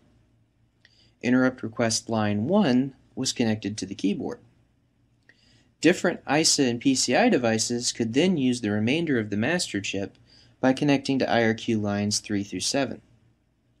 On the slave chip, pin 0, which corresponds to IRQ 8, was connected to the real-time clock. Pin 4, corresponding to IRQ 12, was connected to a PS2 mouse. Pin 5, or IRQ 13, connected to the math coprocessor, which was a separate component from the main CPU in earlier PCs. And then pins 6 and 7, corresponding to IRQ lines 14 and 15, connected to the IDE controllers. These were used for disk and eventually for optical devices.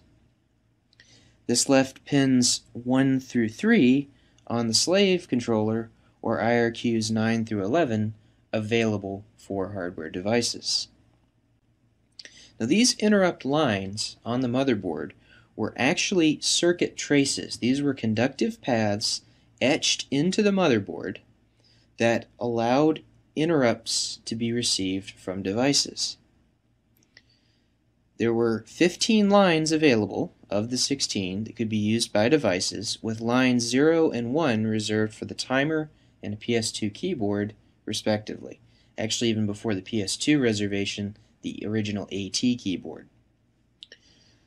ISA and PCI add-in devices actually had to share interrupt request lines, and this sharing could lead to hardware conflicts that could lock up the system. It was thus up to the system owner to manage the sharing by setting little jumpers on the add-in cards so that the cards were using different IRQ lines. There were also performance issues when IRQ lines were shared, because the operating system actually had to poll each device sharing an IRQ to determine which device it was that raised the interrupt. Polling was still necessary in order to receive any kind of data from the device, regardless of whether it was sharing an interrupt line or not. On modern systems, a completely different interrupt mechanism is used, and this mechanism has a set of memory registers on what's called an advanced programmable interrupt controller. And this set of memory registers is connected to a single shared bus that each device on the system can use to raise an interrupt message by writing that message into one of the memory registers. These are called message signaled interrupts using the MSI and MSI-X specifications. And essentially, each device, here I have a timer, RTC, USB host controller, SATA controller, is attached to the bus and indicates its interest in raising an interrupt to the APIC by sending a message over that bus. Now, this message does not contain any data. It's only a request for attention. If the CPU has to be involved in the operation of sending or receiving information, then the CPU actually has to contact the device, in other words, poll it directly. There is a way around this called direct memory access, or DMA transfers, which are used extensively on PCI Express devices. The register on the APIC stores the request for attention until such time as the operating system handles the interrupt request, and then that message is cleared from the APIC. This is the only interrupt mechanism that's available on PCI Express buses. There are no hardware interrupt lines. However, a number of motherboards still have interrupt lines, physical interrupt lines, and have physical PIC pins so that they can support legacy devices. There are a number of specialty legacy devices still in use that need to be supported. Message signaled interrupts do solve a number of problems with interrupt request sharing. The original specification allows each device to use any one of 32 IRQ lines. The MSI-X specification will allow each device to use up to 2048 virtual lines, virtual interrupt request buffers, essentially. And this allows for less contention and reduces the need to share interrupt request numbers by device, thus reduces the amount of time necessary for the CPU to determine which device wanted attention. So, main thing to take away from this is that the interrupt controller and the interrupt request mechanism only allows a device to raise a signal that says it wants attention. It's up to the CPU, or on certain buses, up to the device and the memory controller to get the information out of that device and into memory. Interrupt handling at the hardware level, and then move on to features provided by the CPU, and finally features of the operating system for handling interrupts. At the hardware level, devices are connected either via traces on the motherboard or via a shared messaging bus to the advanced programmable interrupt controller. The CPU checks for hardware interrupt signals from this controller after each user mode instruction is processed. So after each instruction is executed, running some particular program on the system, the CPU actually checks to see if there are any interrupts that need to be processed. If an interrupt signal is present, then a kernel routine is called by the CPU in order to handle this interrupt. The interrupt dispatch routine, if it's not implemented directly in hardware, is actually a compact and fast routine that could be implemented in the kernel, often coded in assembly language. It has to be that fast. The specific interrupt handler is always a kernel routine, or in the case of a microkernel, an external server routine, and this specific handler depends upon the type of interrupt received. These are typically coded in C. So once again, the fetch execute cycle, we check for an interrupt pending after each instruction is executed. If there is an interrupt pending, we escalate privilege to kernel mode, push the program counter onto the stack, in other words, save it so we can resume from that point in whatever program we're interrupting, and then go and handle the interrupt. We do this by loading the program counter, the new program counter, that is, from a fixed memory location provided to us by the interrupt vector table. The interrupt vector table gives us the address of all the different interrupt handlers. We need a separate handler for each type of interrupt. The clock requires different logic from the keyboard, for example. Other devices, such as, say, a webcam attached to your computer, needs different logic in order to process messages from it. So we have different interrupt handlers for each of these different devices. The table simply stores the addresses of each handler, and in our monolithic kernel case, the handlers are actually part of the kernel and are mapped into kernel memory space. The interrupt vector table consists of a list of each of these addresses for kernel handlers, and conceptually is mapped into both kernel memory and user memory so that it can be accessed quickly. And historically, these started at address 0. However, the mappings are different depending on the architecture. On Intel-based systems, we have something called the interrupt descriptor table.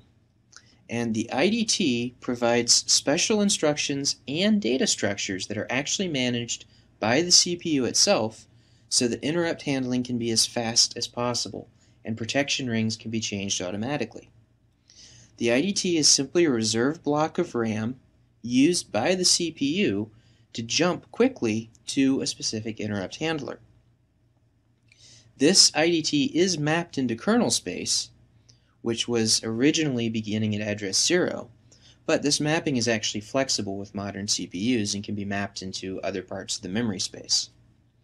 The first 32 entries of the IDT are actually not used for interrupts per se, but they're actually used for CPU fault handlers, and then the interrupt vector table part of the data structure begins after the CPU fault handler table.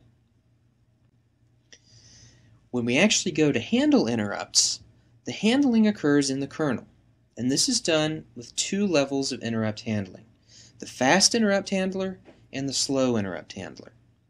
The fast interrupt handler is the piece of code that's invoked directly from the interrupt vector table whenever an interrupt occurs. This is the piece of code that the CPU is just going to jump to when an interrupt occurs.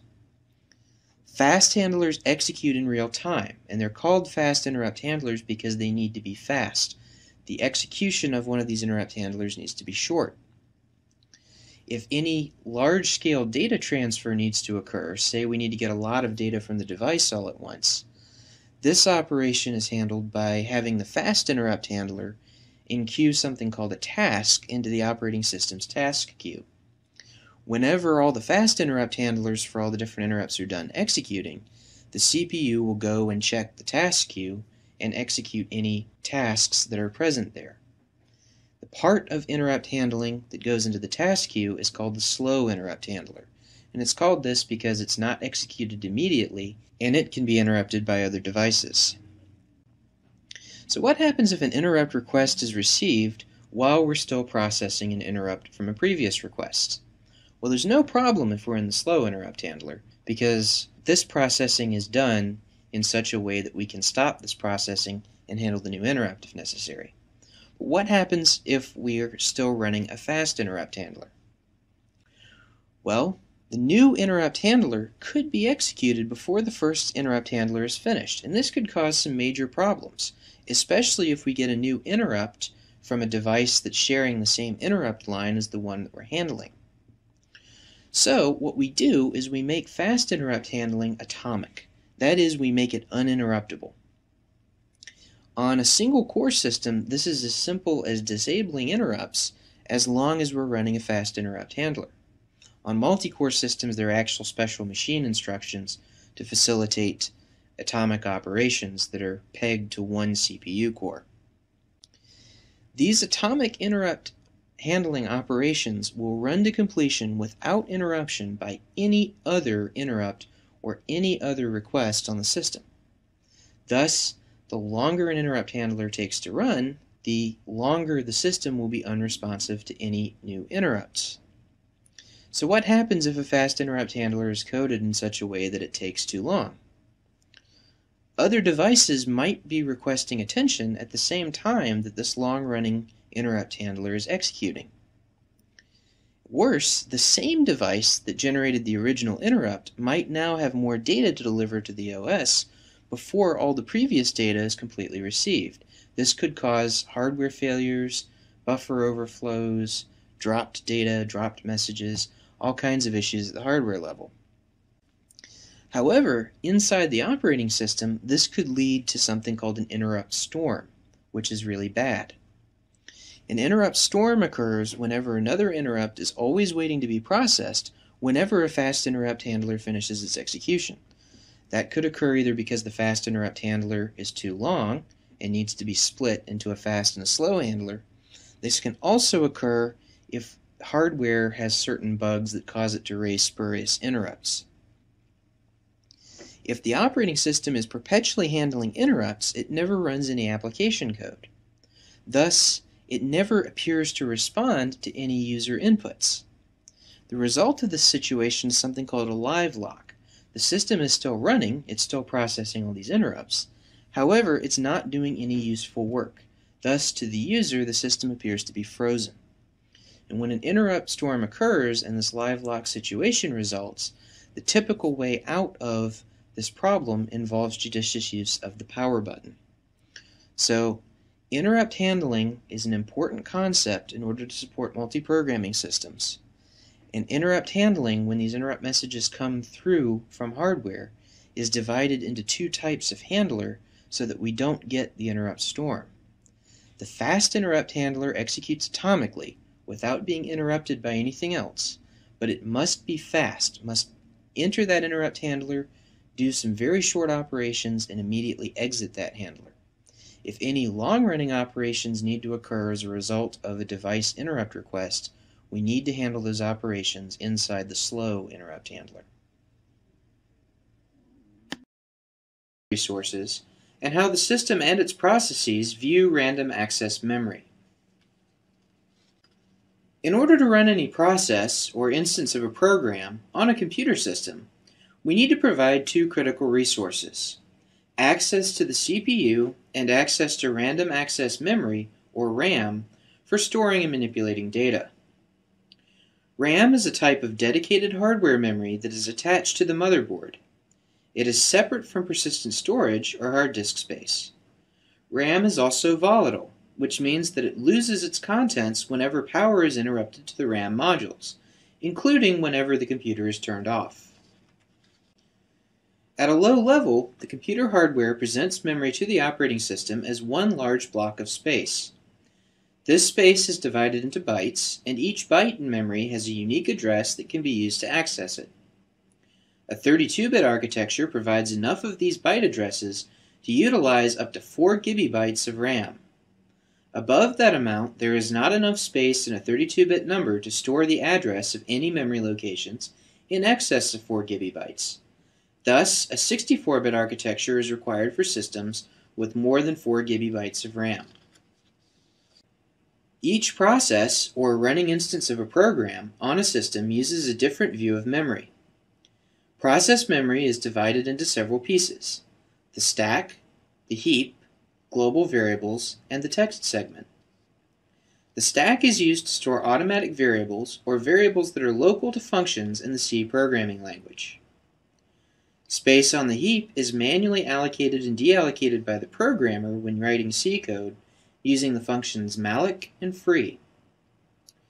Free space for extra data is located between the stack and the heap Global variables are provided with their own section of memory, which is allocated between the heap and text segment. The text segment is used to store program code.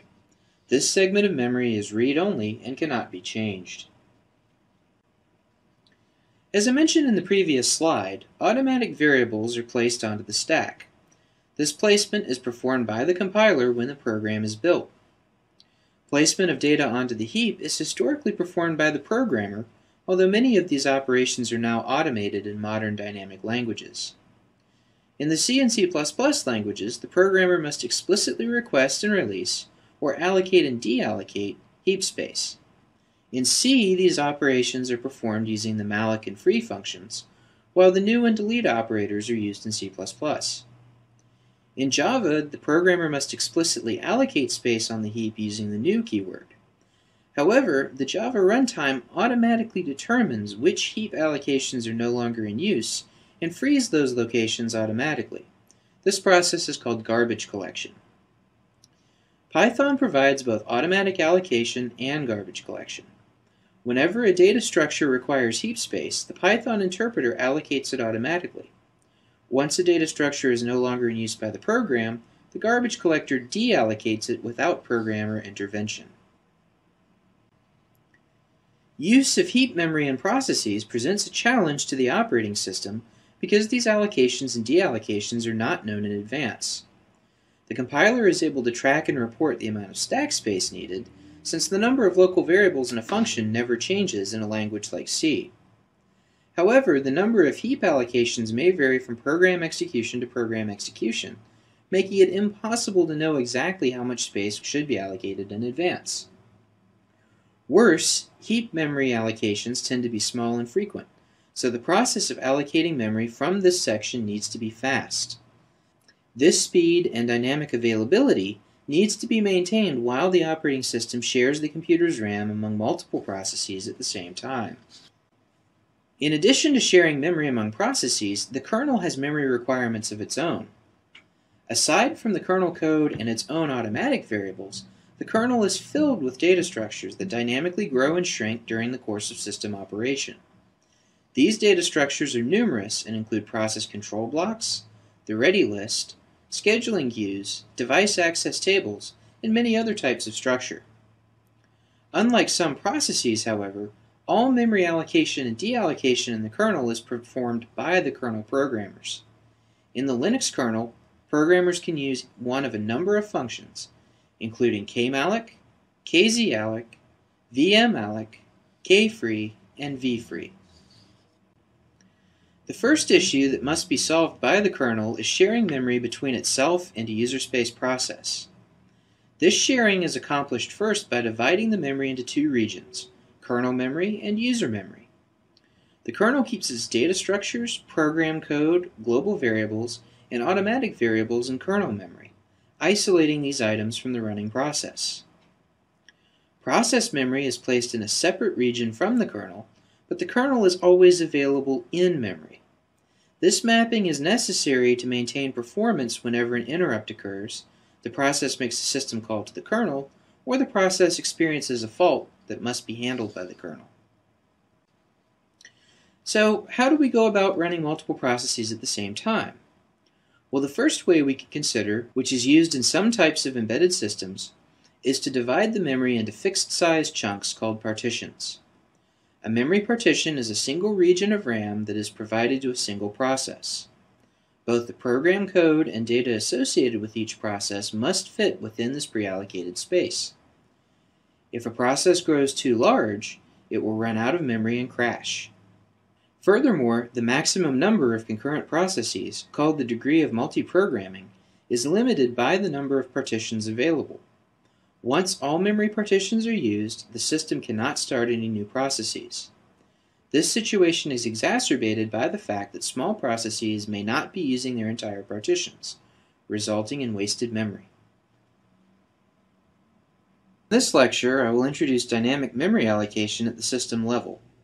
This method of memory allocation improves the degree of multiprogramming that a system can provide by allocating memory to processes as needed, instead of ahead of time in fixed-size chunks.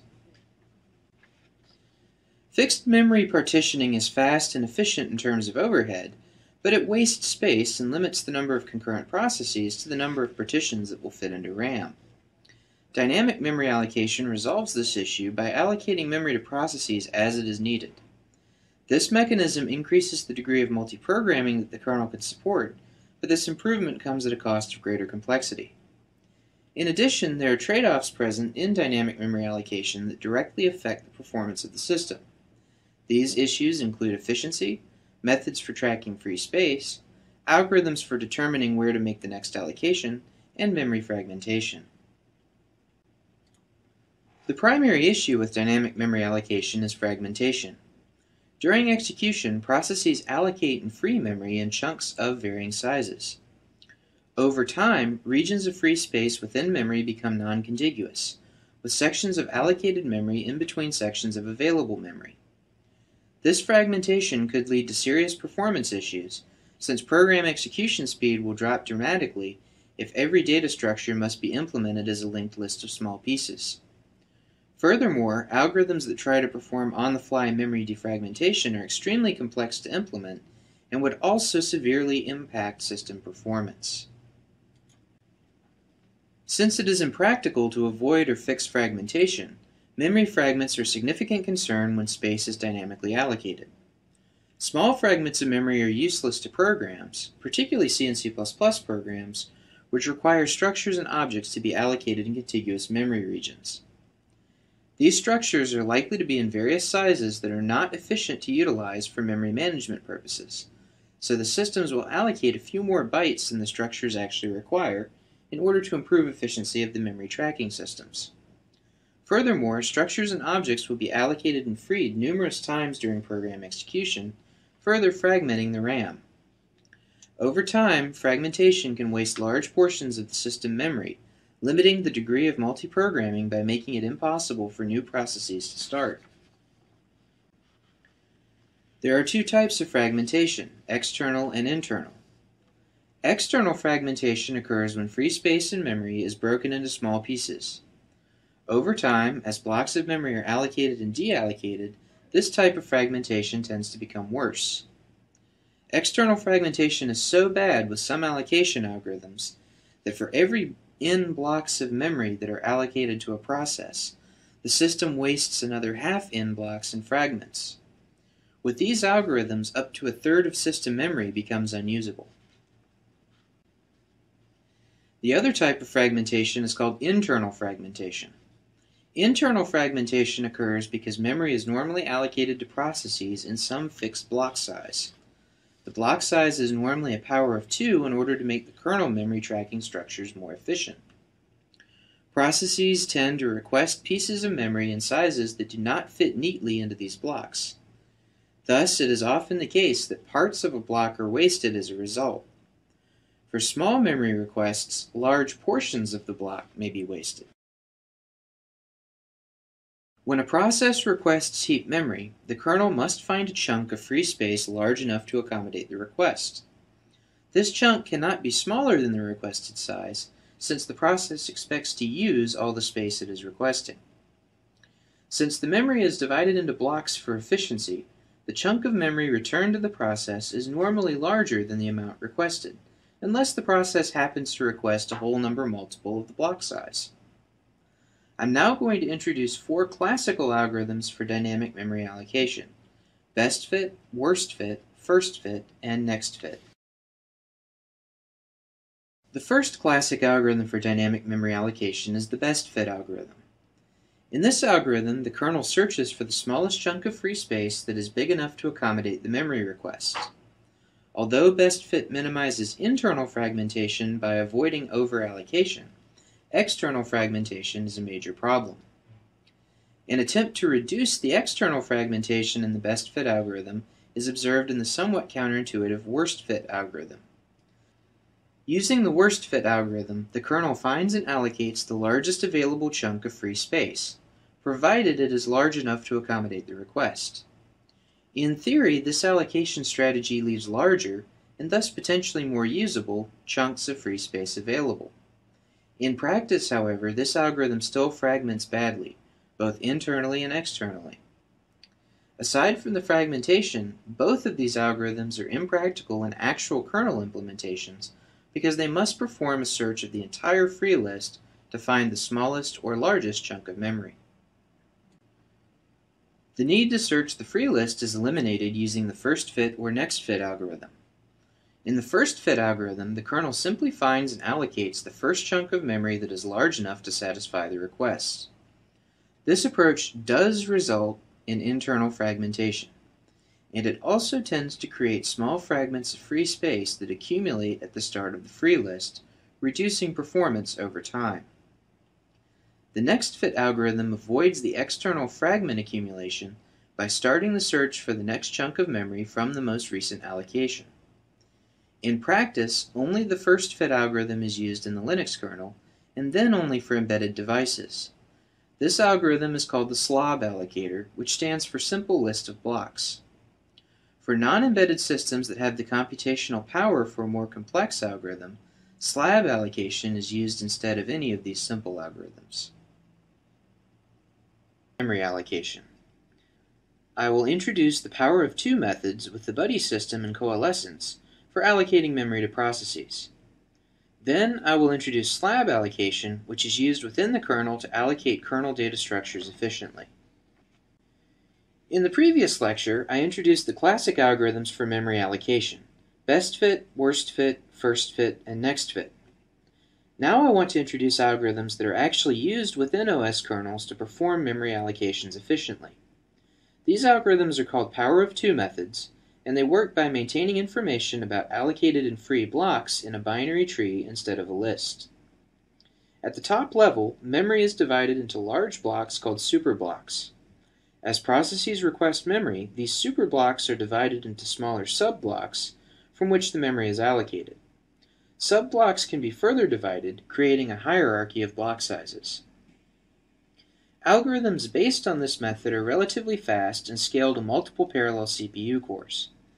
These algorithms also reduce external fragmentation by coalescing free blocks, as I will discuss in a few moments. Some internal fragmentation does still occur, however. In this diagram, we can see three superblocks, two of which are partially in use. Each of the first two superblocks has been divided into three subblocks, and the third subblock of the first superblock has been further divided. When a process requests memory, the kernel must perform a search of the tree to find an appropriately sized block to handle the request. In performing this search, the kernel might subdivide an existing block into a smaller block to reduce the amount of internal fragmentation.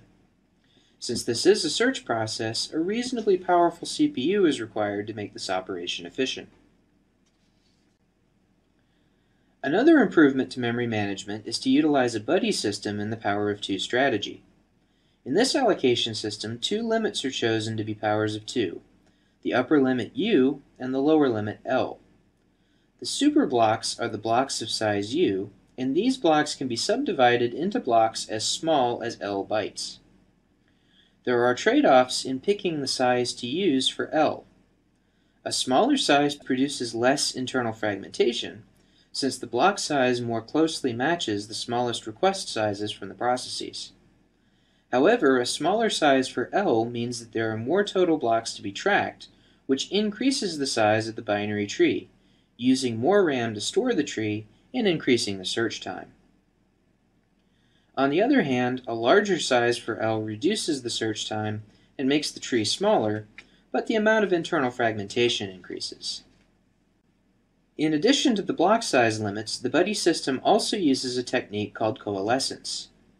Whenever a process frees a block, the kernel checks to see if either neighboring blocks is free also. If one or more neighbors, or buddy blocks, are free, the block is coalesced into a larger block, reducing external fragmentation. The coalescence algorithm is efficient since the maximum number of coalescence operations that must be performed is equal to the base 2 logarithm of U divided by L. By properties of logarithms, this value is equivalent to the base 2 log of U minus the base 2 log of L. Thus, for example, a system with a maximum block size U of 4096 bytes, or 2 to the 12, and a minimum block size of 512 bytes, or 2 to the 9, will require at most 3 coalescence operations to recreate the superblock.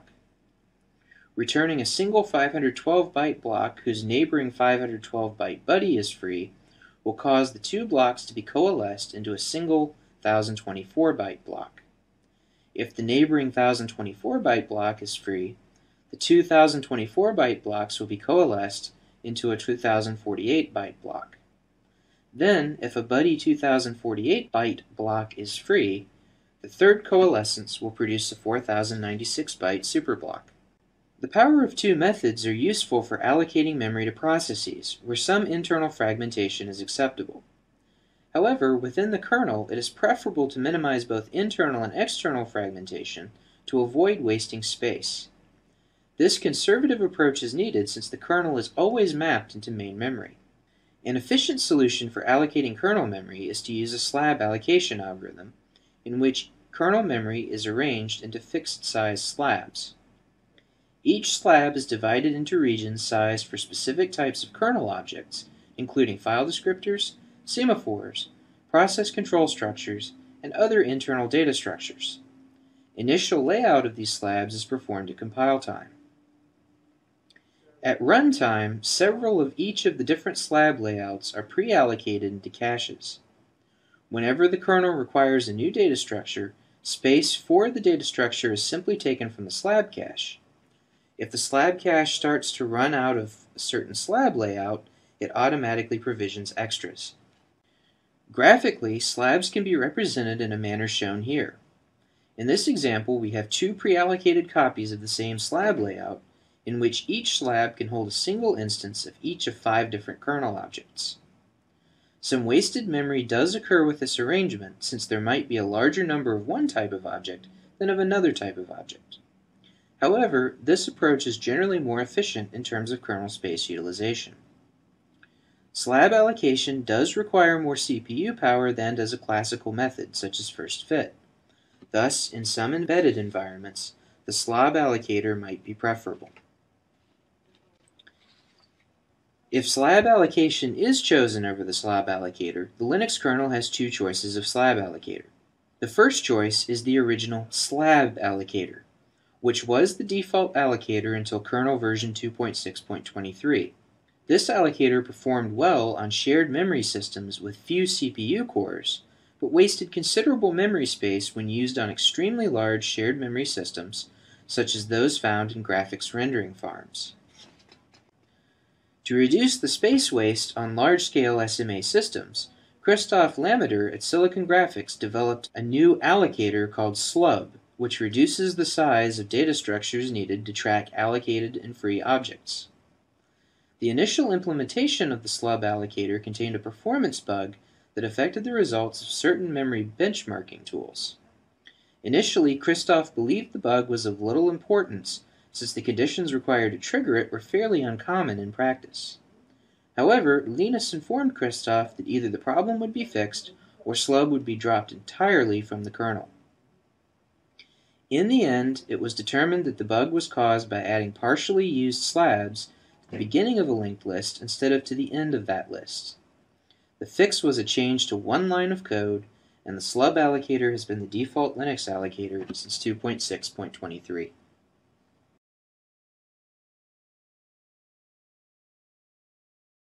In this lecture, I will introduce paging and related topics, including logical addressing, address translation, and the translation look-aside buffer.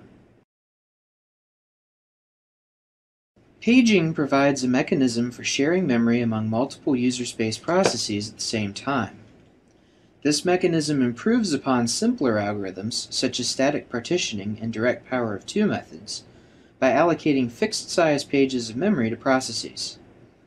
The key to effective memory utilization with paging is that each process is given its own logical memory space. In other words, each process has its own view of memory with its own address space. The addresses that the process sees are called logical addresses. These logical addresses are divided into fixed-size pages. Each process in the system receives its own private set of pages with private memory addresses. When a process accesses memory using one of its logical addresses, the CPU translates the logical address into a physical address. Physical addresses refer to locations in system memory. For performance reasons, translation is done in terms of memory frames, or fixed-size regions of RAM. The base frame size is normally 4 kibibytes, although this can vary by hardware device, and most hardware can support multiple different frame sizes. Operating systems normally use logical page sizes that correspond to supported hardware frame sizes. Again, 4 kibibyte pages are a typical base size. On x86 and x86-64 systems, the Linux kernel can support so-called huge pages, which can be as large as 1 gigabyte when using the newest AMD and Intel CPUs. The key advantage to paging is that it eliminates the issue of external fragmentation. Since the CPU is translating logical page-based addresses into physical frame-based addresses anyway, there is no need for the physical frames to be contiguous. As a result, we can store a data structure in process memory using pages that are logically contiguous. However, when these logical pages are mapped to physical frames, the frames may be scattered throughout RAM. Notice that the distinction between a page and a frame is a matter of terminology. A page refers to a block of logical memory, while a frame refers to a block of physical memory. For now, pretend that there is a one-to-one correspondence between logical pages and physical frames. We'll make things more complicated later. The key to making page translation efficient is that the CPU contains special hardware called the Memory Management Unit, or MMU, which performs the translation operations. In this diagram, the process accesses memory using logical addresses, which are divided into pages. When requests are made using these addresses, the Memory Management Unit on the CPU translates the logical address into a corresponding physical address.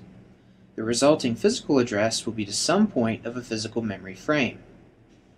Note that individual memory addresses within pages or frames still remain contiguous, which is important because the MMU translates page numbers to frame numbers, leaving the offset to the memory location within the page unchanged. As shown in this diagram, we can divide a logical address from a process into two components, the page number P and the offset D.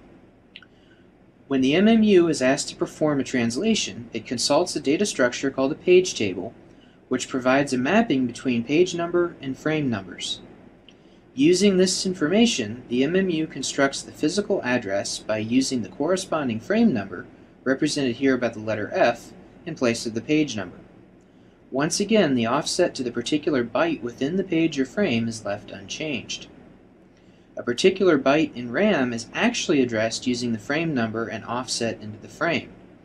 However, to the process, this memory access appears to occur using a logical memory address, which is conceptually divided into a page number and offset.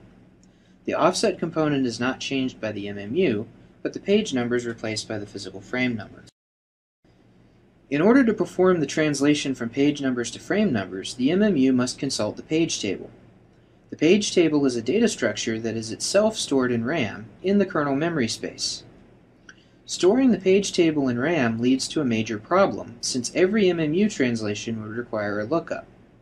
Since the lookup requires a memory access, each process memory request would actually require two physical memory accesses. This situation is especially troublesome because a memory access occurs both upon accessing data and upon reading the next instruction to be executed. Without some additional hardware to resolve this problem, system memory performance would be effectively cut in two, greatly reducing the overall performance of the system. The solution for eliminating the double memory access issue is to add a component to the CPU called the Translation Look-Aside Buffer, or TLB, which stores some page-to-frame mappings. Some TLBs also provide room for address space identifiers, which aid in implementing memory protection. The TLB is a piece of associative memory, meaning that it can perform rapid, parallel searches, resulting in constant-time lookups for page translation. This memory is exceptionally fast, meaning that it is also quite expensive. As a result, TLB sizes are typically limited from 8 to 4096 entries. The addition of the TLB provides a potential shortcut for performing address translation. Instead of immediately searching the page table, the MMU first searches the TLB. If the page-to-frame mapping can be found in the TLB, then it is used to perform the translation from page number P to frame number F. This situation is called a TLB hit. A TLB miss occurs whenever the page number is not present in the TLB. In this case, the MMU must search the page table to locate the appropriate frame number. The CPU and operating system employ various policies to determine when to store a page-to-frame mapping in the TLB. A simple policy would be to use a first-in, first-out policy that replaces the earliest entry in the TLB with the newest entry upon a TLB miss. Other, more complex, and potentially better policies also exist. Tables. Page tables are data structures that store mappings between logical pages in process memory and physical frames in RAM. These structures are used and managed in different ways on different systems, often with assistance from the hardware. At the end of this lecture, I will discuss extended page tables, which are useful for allowing hardware to support multiple simultaneous operating systems at once. Recall from the previous lecture that the page table stores mappings between page numbers and frame numbers. Whenever a TLB miss occurs, the page table must be searched to find the appropriate mapping. CPUs have differing levels of support for managing and searching the page tables automatically. On most modern systems, including x86-64 and ARM CPUs, the page tables are managed and searched by the CPU automatically upon a TLB miss. This search increases the memory access time, but no fault or interrupt is generated. As a result, the CPU does not have to perform a context switch. Among a few other CPUs, the MIPS architecture requires the operating system to manage and search the page table. Whenever a TLB miss occurs, the CPU triggers a fault, which is a type of interrupt. The CPU must make a context switch away from whatever task is currently being executed in order to execute the interrupt handler for the fault. Software-managed page tables are becoming increasingly uncommon even on embedded systems, as the popular ARM CPU supports hardware management. The MIPS CPU is typically used in lower-end consumer devices, such as inexpensive e-readers and the least expensive tablets. One approach to reducing the page table search time whenever a TLB miss occurs is to store the page table as a tree instead of a list. This technique of hierarchical page tables divides the page tables into pages. Each logical address in process memory is divided into an outer page table, a set of offsets into various levels of subtables, and a final offset to the specific byte of memory to be accessed. This technique can be generalized to any number of levels in the hierarchy, but I will present here a simple system that uses only 2 levels. As illustrated in this diagram, the data structure is arranged so that an outer page table provides a mapping between outer page numbers and page table pages. Once the proper page table page is located, the translation from page number to frame number can be completed quickly, since the page of the inner page table is relatively small. The address translation mechanism used with hierarchical page tables is more complex than that used with a simple linear page table. The logical address is divided into additional components. In this example, with 2 levels in the page table, the logical address is divided into an outer page table entry number, T, which specifies the location in the outer page table in which to find the proper inner page table. The next component of the address, P, is the offset into the inner page table at which the mapping can be found. In this example, we have a single page-to-frame mapping in each inner page table entry, so we can obtain the frame number from that entry. A real system will be more complex and likely will require a short linear search at some level in the page table. Once the frame number is determined, RAM is accessed in exactly the same way as it is in simpler designs, with the final address joining a frame number and offset into the physical address. Storing the page table in a tree improves access performance. However, as the total amount of system RAM continues to increase with newer and newer generations of computers, the size of the page table also increases. Moreover, the address spaces on 64-bit architectures are much larger than the amount of memory that the MMU actually supports. Current 64-bit systems have true hardware address sizes in the range of 34 to 48 bits. If we were to store a mapping to handle every logical page number in such a system, the mapping would be large and inefficient, since the address space is sparse. That is, not every 64-bit logical address can map to a physical location in RAM, since the physical addresses are at most 48 bits. As a result, many of the possible 64-bit addresses are unused. A solution to this problem, which both reduces page table storage size and increases search speed, is to use a hash table, or dictionary structure, to store the outer page table. Since several addresses may hash to the same value, each entry in the hash table is an inner linear page table, which allows the hash collisions to be resolved through chaining. Translating a logical address to a physical address with a hashed page table begins by hashing the page number P. Hashing is accomplished using a hash function, which may be implemented in hardware for high performance. The hash value returned by the function gives the location in the hash table where the inner page table may be found. A linear search of the inner page table is performed to locate the frame number. Once the frame number, F, is obtained, it is joined with the offset, D, to give the hardware address. Some architectures, notably PowerPC and Intel Titanium, store their page tables backwards. That is, the system stores a data structure with one entry per frame, and the entry stores the corresponding page number along with the process ID of the process owning the page. This approach, called an inverted page table, is efficient in terms of page table storage size. However, inverted page tables are inefficient in terms of performance, and these structures are not used on a majority of systems. On newer x86-64 systems with virtualization extensions, hardware support exists for extended page tables, or EPT. AMD and Intel each brand this technique with a different name. AMD uses the term Rapid Virtualization Indexing, or RVI, on newer CPUs. They used to call this technique Nested Page Tables, or NPT. Intel uses the Extended Page Tables terminology. EPT adds a level of paging to the system.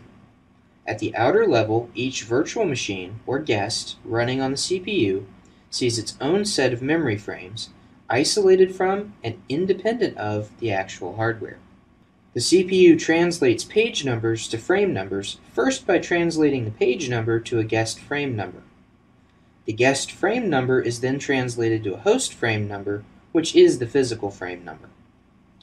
EPT technology is important for virtual machine performance since it allows each guest to manage its own memory efficiently. Moreover, guests can access memory without having to switch the CPU into hypervisor mode, which can be an expensive operation. The downside to logical address translation with extended page tables is that it becomes conceptually more difficult to understand, as illustrated by the complexity of this diagram. A process running in a guest operating system makes a memory request just as it would if no virtualization were present. This memory request is divided into a page number and an offset, as usual. The CPU then performs the translation of this page number, P, to a frame number, F, also as usual. Furthermore, as far as the guest operating system is concerned, the translation is complete. The guest OS sees the memory region provided by the host system as if that memory were physical memory. In other words, the guest OS has no idea that it is running in a virtual machine. To the guest OS, the virtual machine looks just like a physical system. However, in reality, the guest's physical memory is actually an illusion provided by the host. To make this illusion work, the host must translate the frame number, F, in guest memory to an actual physical frame number, G. This translation is performed by the CPU without any context or mode switches using the EPT table. Once this translation is performed, the physical memory address is generated by combining G and D, where D is the original, unchanged offset into the page. It is important to note that this entire process is performed by the CPU, without switching to the host OS or hypervisor. In this lecture, I will discuss memory protection, including segmentation and permission bits on page table entries. Remember that operating systems perform two functions, abstraction and arbitration. Mechanisms for accessing memory provide abstractions of the underlying memory hardware. However, operating systems must also arbitrate access to RAM by ensuring that one process cannot access memory that does not belong to it. Without this arbitration, a process could change memory belonging to another process, or worse, it could crash the system by changing memory that belongs to the kernel. On systems that utilize simple memory management, such as power of two methods, memory access protections are provided by a mechanism called segmentation. On the majority of modern systems which employ paging, memory protection is implemented as part of the paging system, and memory access permissions are stored in the page table. On any system, process memory is divided into logical pieces or segments at compile time. These segments include the text segment, a region for global variables, a stack region for automatic variables, and a heap for dynamically allocated data structures. Access permissions apply to each segment. In particular, the text segment is set to be read-only. Outside a single process, there must be a mechanism to track which segments of memory belong to which processes. When a process is executing, its segments are marked valid so that it can access the corresponding memory locations. Segments of memory belonging to other processes are marked invalid, and any attempt to access those segments results in a fault or interrupt called a segmentation fault. Typically, a segmentation fault causes the process to be terminated. Segment memory permissions are implemented on non-paging systems using a segment table. The segment table has permission bits that can be applied to each region of memory. When memory is accessed using segmentation, the segment table must be consulted to determine whether or not the access is legal. In this example, a process requests access to memory using a logical address. Since we do not have paging with this system, this logical address is not translated by a page table mechanism. However, this logical address is divided into a segment address and an offset into the segment in a manner similar to page translation. The MMU checks the segment table to determine if a particular memory access is valid. In this example, the segment table stores up to 4 permissions and up to 3 bits, a valid-invalid bit, a read-write bit, and an execute bit. In practice, most systems that support segmentation without paging normally only use 2 bits, valid-invalid, and read-write. If the process tries to read from a segment that is marked valid, the memory access is permitted and occurs normally. The same thing happens if a process tries to write to a memory location that is marked both valid and writable. However, if a process tries to write to a segment marked read-only, or if a process tries to access an invalid segment, the CPU triggers a segmentation fault and the process is terminated. For some invalid accesses on a Unix-like system, this segmentation fault may be reported as a bus error. With paging systems, which comprise the majority of modern systems, including mobile devices, memory protection is accomplished by adding permission bits to the page table entries. In general, page table entries will have a valid-invalid bit and a read-write bit. The valid-invalid bit is used in the same way as it is for segmentation. Pages that a process is allowed to access are marked valid. Other pages, and any non-existent pages, are marked invalid. If a process attempts to access an invalid page, a CPU fault is raised, which functions like an interrupt to trap into the kernel. A Linux kernel will send a SIG-SEG-V or SIG-bus signal to the process, depending on the location in memory the process tried to access. In practice, this signal is normally not caught, and the process terminates. For historical reasons, this event is called a segmentation fault, or SEG fault for short. The read-write bit, used to mark the text segment of a process, can be used to allow pages of memory to be shared between processes.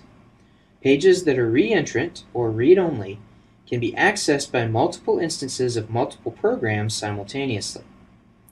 This capability is useful on modern systems since multiple instances of programs are typically run at the same time. In the case of a web browser, for example, it is only necessary to load one copy of the browser program code into memory.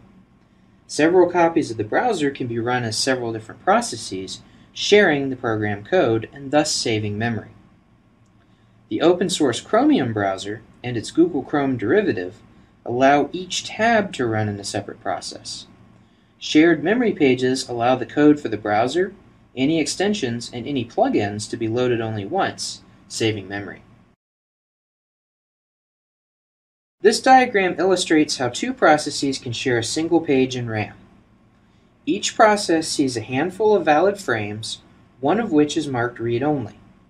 If this memory frame contains code or other information that can be shared between the processes, then the 2 frame numbers will be identical within the separate processes. Each process may use a different page number to represent this memory location, however, since each process has its own independent, logical view of memory. Incidentally, this diagram is a conceptual diagram only. It does not directly map to any particular data structure in the operating system. Instead, the two tables illustrate how each process might see the page table.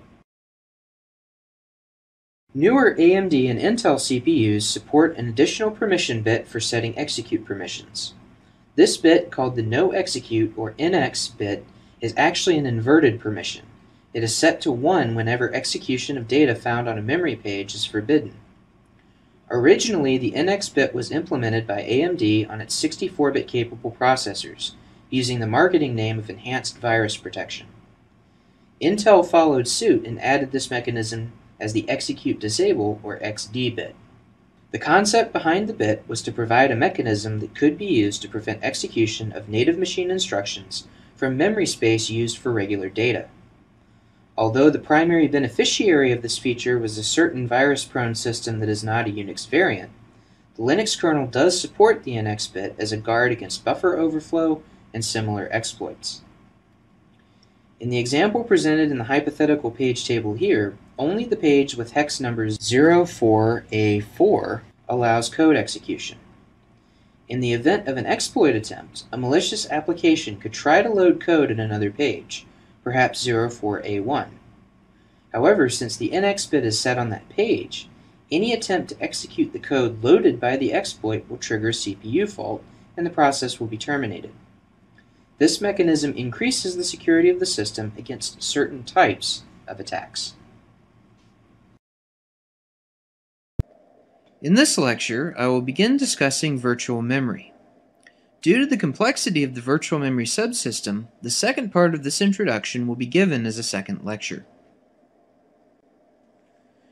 We have previously seen that each process in a system can be given its own logical memory space. This arrangement allows logical pages to be mapped to physical frames without the need for physical frames to be contiguous, eliminating external fragmentation and increasing the degree of multiprogramming that a system can support. We can further increase the degree of multiprogramming in a system by recognizing that processes do not actually use all the memory in their logical address spaces at any given time. Parts of the program code, including error handlers and infrequently called functions, are not utilized often. Furthermore, arrays and other data structures are often oversized and used in sections instead of all at once. If we can swap unused pages out of memory and onto a backing store, such as a hard disk, we can fit more processes into memory at once, increasing our degree of multiprogramming. Furthermore, we can give each process its own large logical memory space, which can in fact be larger than the amount of physical RAM on the system. When we add a backing store, the general address translation process remains the same.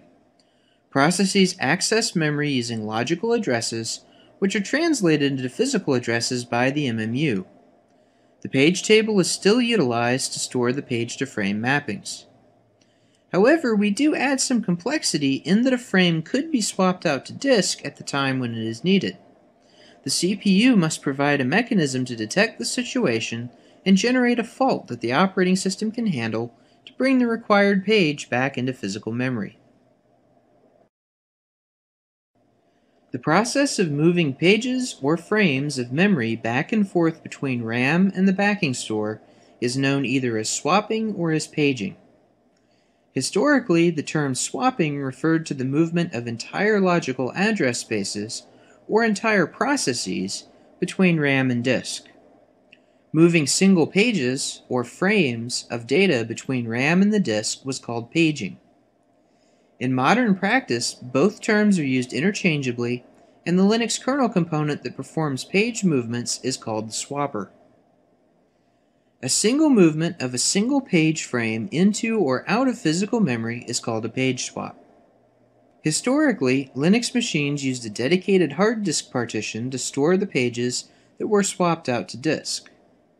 Modern versions of Linux are just as efficient using a swap file, which is a regular file stored alongside other data in the file system. It should be noted that swapping is an optional feature, and it is possible, and even quite common, to run systems without any backing store or swapping capability.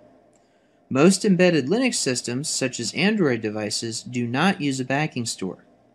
If memory cannot be allocated to a process on such a system, the process typically crashes.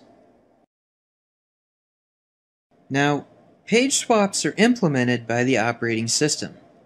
Some assistance from hardware is required to determine when a page swap needs to be performed. When translating a page number to a frame number, the MMU checks to see if the corresponding frame is resident or loaded in RAM.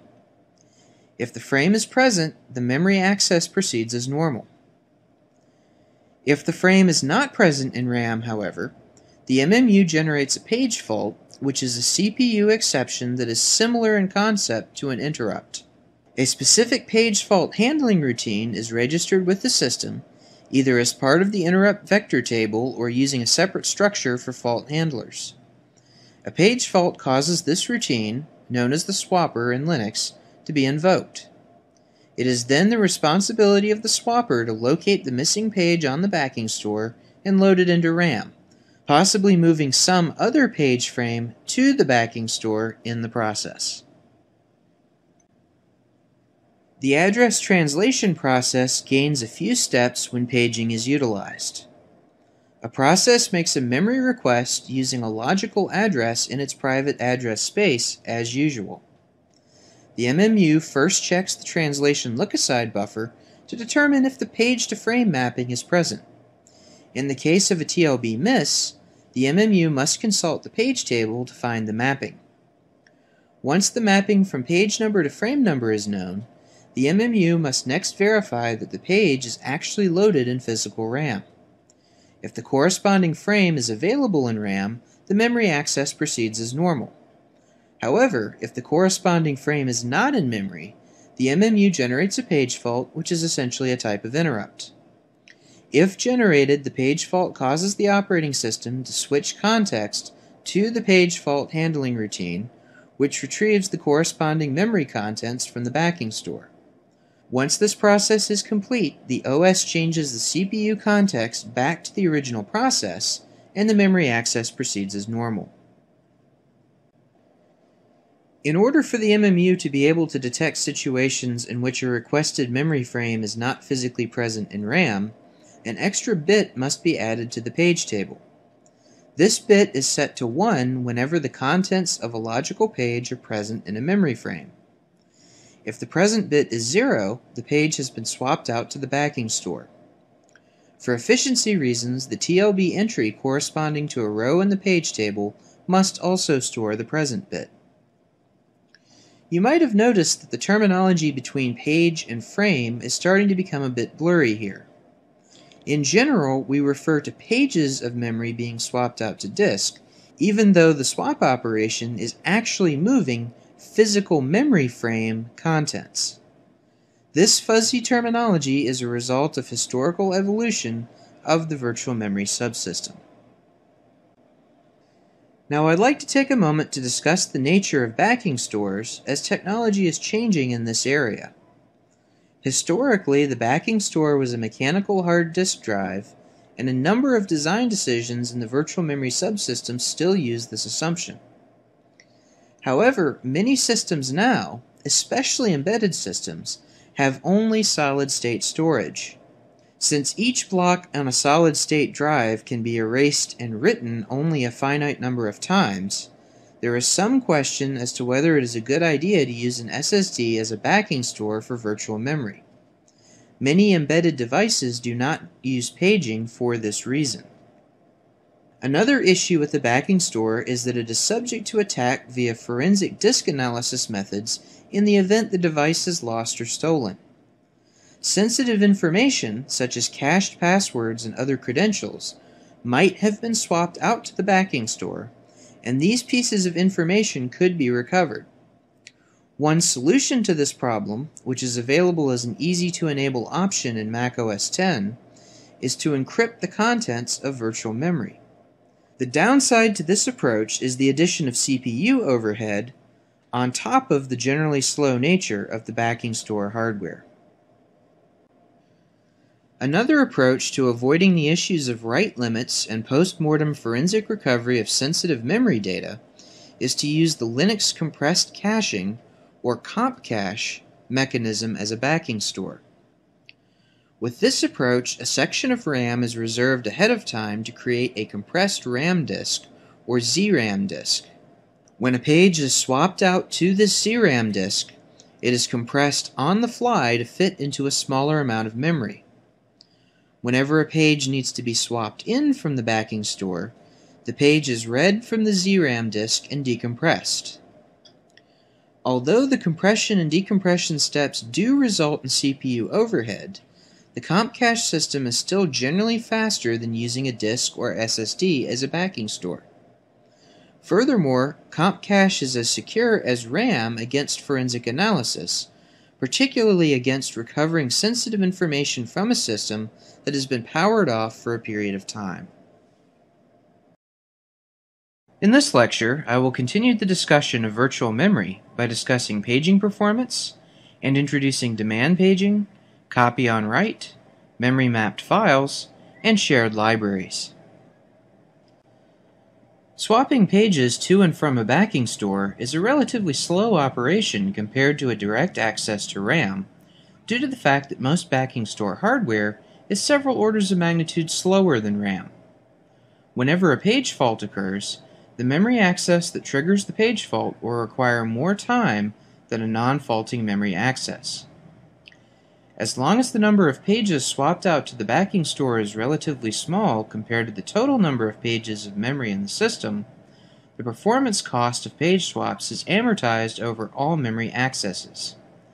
As a result, the average memory access time is increased by only a small amount relative to a system that does not swap out pages. However, if the fraction of memory accesses resulting in page faults becomes too high, the system begins swapping, or thrashing, its memory on most or all memory accesses. This situation typically occurs when memory becomes oversubscribed due to a program bug, and the result is a system that is painfully slow to respond to user input.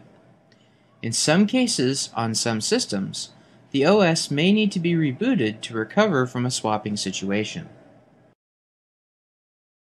With any paging system, it is necessary to decide on a virtual memory fetch policy, which determines how data are loaded into memory pages for the first time, typically when a program is started.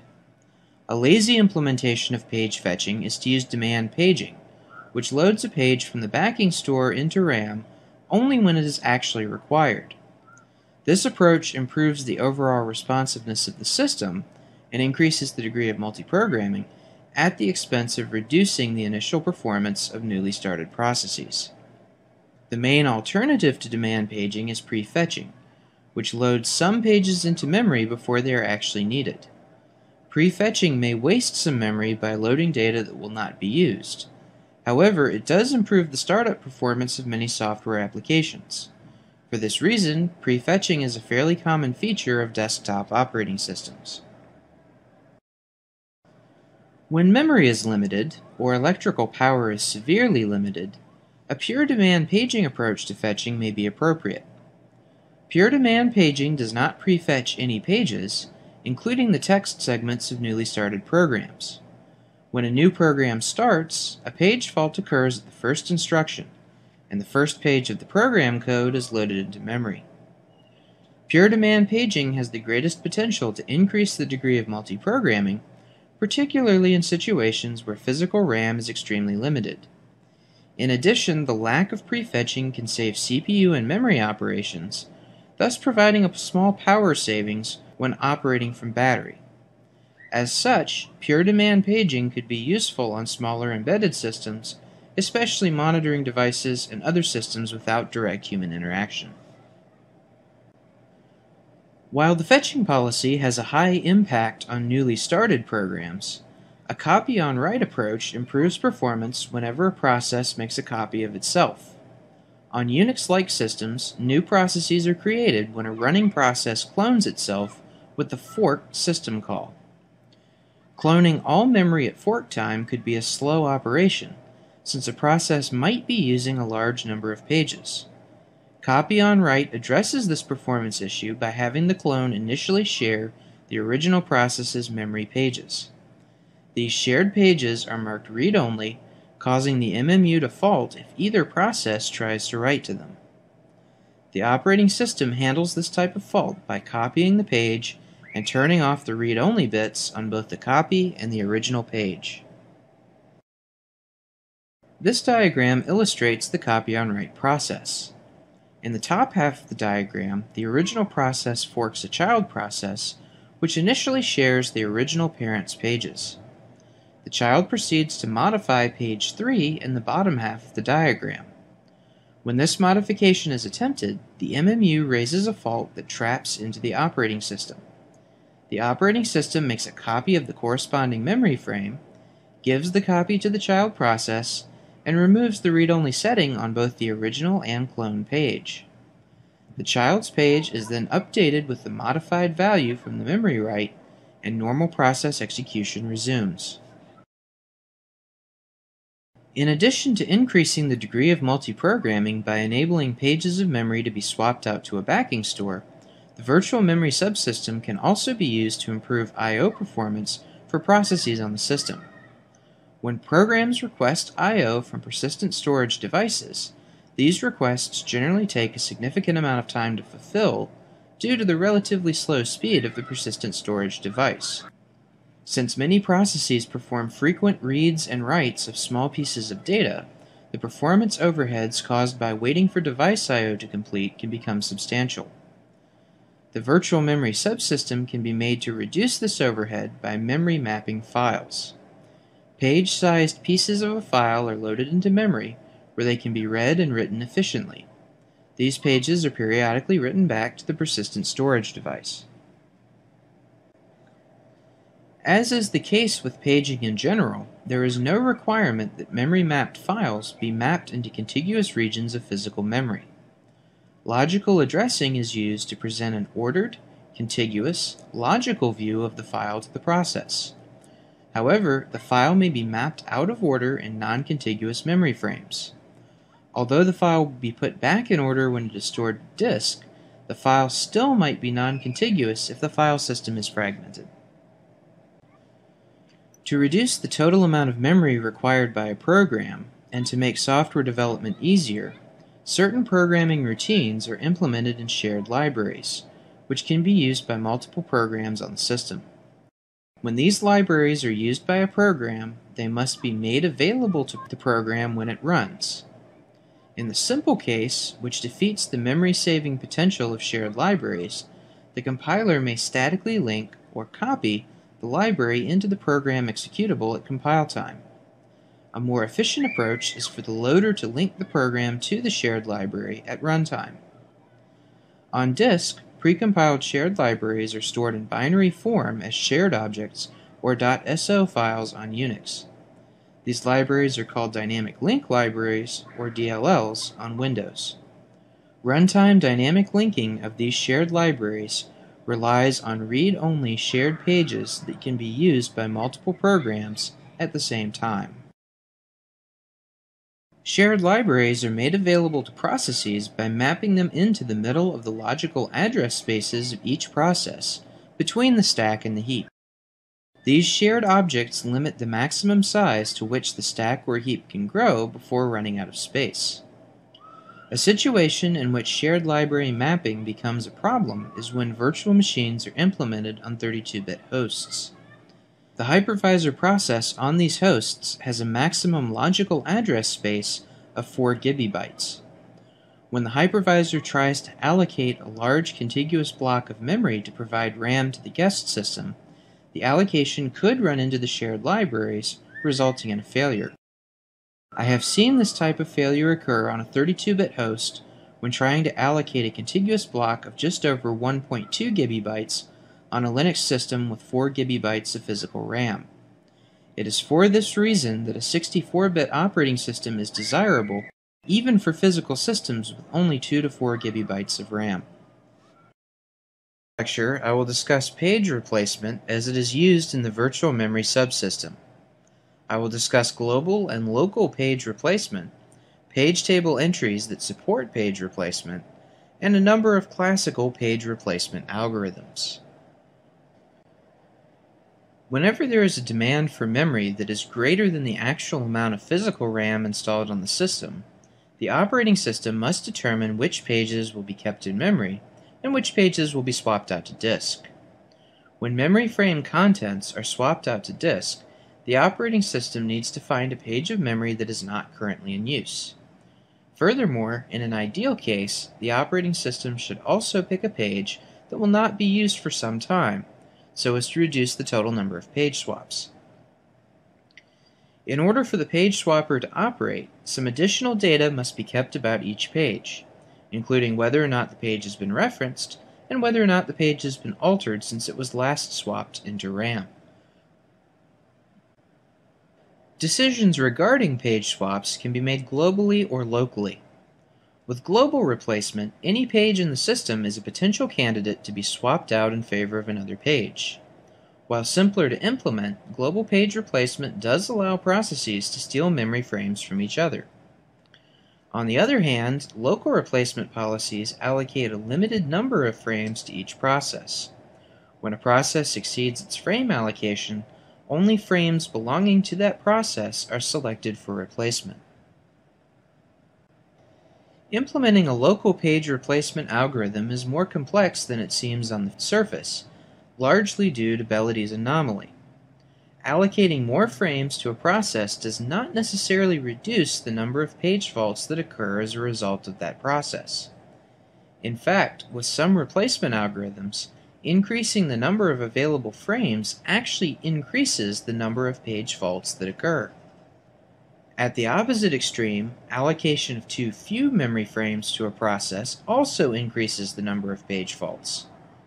Without enough physical memory, processes will spend more time page faulting, or swapping, than they will spend executing. The goal with a local replacement algorithm is to find an optimal working set for each process. This working set is the minimum number of frames that a process actually requires in order to execute to some desired level of efficiency. Regardless of whether global or local replacement policies are chosen, the operating system needs a few pieces of information to implement page swapping correctly.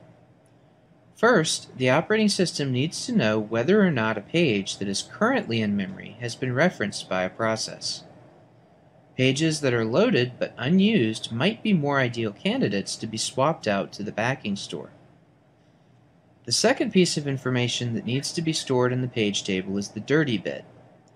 This bit is set to 1 whenever a process writes to a page, which lets the operating system know that the copy of the memory frame contents on the backing store needs to be updated whenever the page is swapped out. Keep in mind that on systems with hardware-managed page tables, such as the x86 and x86-64 platforms, the MMU updates these bits automatically. Whenever a page fault occurs, the operating system must locate the desired page on the backing store. Then it must find a free frame in RAM into which the page can be loaded. If no memory frames are free, the operating system must select a victim frame to be swapped out to the backing store. The algorithm that is run to determine which frame will be the victim is called a page replacement algorithm. Page replacement algorithms ideally should minimize the total number of page faults in the running system in order to maximize system performance. Let's take a look at several classic page replacement algorithms. The first classical page replacement algorithm we will consider is the random algorithm. Whenever a page swap is required, this algorithm simply picks a victim frame at random.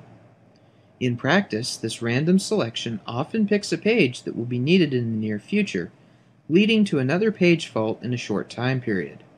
As such, it is not effective for minimizing page faults. Another ineffective algorithm is to select the oldest page, or the page that has been in memory for the longest period of time. Unfortunately, this page could be frequently accessed, so if it is swapped out, another page fault could be triggered in a short period of time to bring it back into memory. Somewhat counterintuitively, selecting the frame that has been accessed the least frequently is also ineffective. A page that is used relatively infrequently might still be used regularly, which would lead to another page fault to bring this frame back into RAM. The most frequently used algorithm picks whichever frame is being used the most and selects that frame to be swapped out to the backing store. This is a completely stupid idea, since this page is likely to be accessed again shortly after it is swapped out. A good algorithm for choosing victim frames is the least recently used, or LRU algorithm. This algorithm selects the victim frame that has not been accessed for the longest period of time. Unfortunately, with current hardware, there is no good way to track the last memory access time. Tracking every access in software would be a terrible idea, since such a scheme would require an interrupt on every memory access. Thus, it is impractical to implement LRU directly. Most implemented page replacement algorithms are approximations of LRU, however. Theoretically, the optimal algorithm, or opt, is the best page replacement algorithm to use. With this algorithm, the operating system picks a frame that will not be accessed for the longest period of time as the victim, delaying a future page fault related to the corresponding page for as long as possible. A mathematical proof exists showing that opt is the best possible page replacement algorithm. Unfortunately, opt is also impossible to implement, since it must be able to predict all memory accesses ahead of time. As such, we are left with LRU approximation algorithms such as the Not Used Recently, or NUR algorithm. NUR tracks frame accesses using a combination of the reference bit, dirty bit, and/or an age counter. This algorithm produces reasonable performance in actual implementations. In this lecture, which is presented in two parts, I will begin discussing processes. I will introduce the process model, discuss the type of information associated with a process, give an overview of process state, and introduce the concept of process forking. As is usually the case, my presentation is focused on Unix-like systems. Let's begin by defining what a process is. A process is an instance of a computer program in execution. When we ask a computer system to run a program, the code for that program is loaded from disk into memory and executed as a process in the system. On some platforms, processes might be called jobs or tasks. On a modern system, a process consists of one or more threads of execution. In other words, a process can execute one instruction at a time, or it can execute several instructions at the same time on the CPU. Each process on the system receives its own private allocation of resources. Each process also has access to its own data, and the operating system maintains statistics about each process in order to make effective scheduling decisions. In memory, a process is divided into segments. Program code and other read-only data are placed into the text segment. Global variables in a program have their own data segment that allows both reading and writing. Automatic variables, or local variables and functions, are allocated at compile time and placed on the stack. Data structures explicitly allocated at runtime are placed on the heap. As memory is used by a process, the stack and the heap grow toward each other. If a process makes use of shared libraries, these libraries are mapped into process memory between the stack and the heap. In order to track processes correctly and allow multiple processes to share the same system, the operating system must track some information that is associated with each process. This information includes the memory that the process is using, as well as the current location in the process code that is executing, known as the process program counter. The operating system must also track other resources in use by a process, including which files are currently open and any network connections the process is using. In addition to the information generated by the process itself, the operating system must keep scheduling information and statistics about each process. This information includes a unique identifier, or process ID, that can be used to distinguish processes from each other. In order to arbitrate access to system resources, the operating system must also store information about the owner of a process so that permissions can be enforced correctly. To facilitate scheduling decisions, the operating system collects various statistics about process execution, such as the amount of CPU time consumed and the amount of memory used. During the lifetime of a process, the process moves between several states. When a process is first created, it is initially in the new state. Once creation is complete and the process is ready to run, it transitions to the ready state where it waits to be assigned to a CPU core. When the scheduler selects a ready process to run, that process is moved to the running state and is given CPU resources. During execution, a process might request external resources, such as disk I/O. Since these resources take time to provide, the process is moved out of the running state and into the waiting state so that the CPU core can be given to another process. Finally, when a process is finished, it is placed in the terminated state so that the operating system can perform cleanup tasks before destroying the process instance completely. In this diagram, we can see how processes may transition between states. At creation time, a process is placed into the new state while the operating system allocates initial memory and other resources. Once creation is complete, the process is admitted to the system and placed in the ready state. Whenever a CPU core is available to execute a process, it is dispatched to the running state where it executes. Execution of a process can be interrupted for a variety of reasons.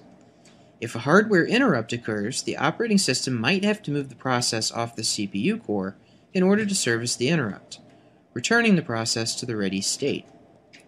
Or, the process might make an I/O request, in which case the process is moved to the waiting state while the system waits on the relatively slow I/O device to provide the requested data.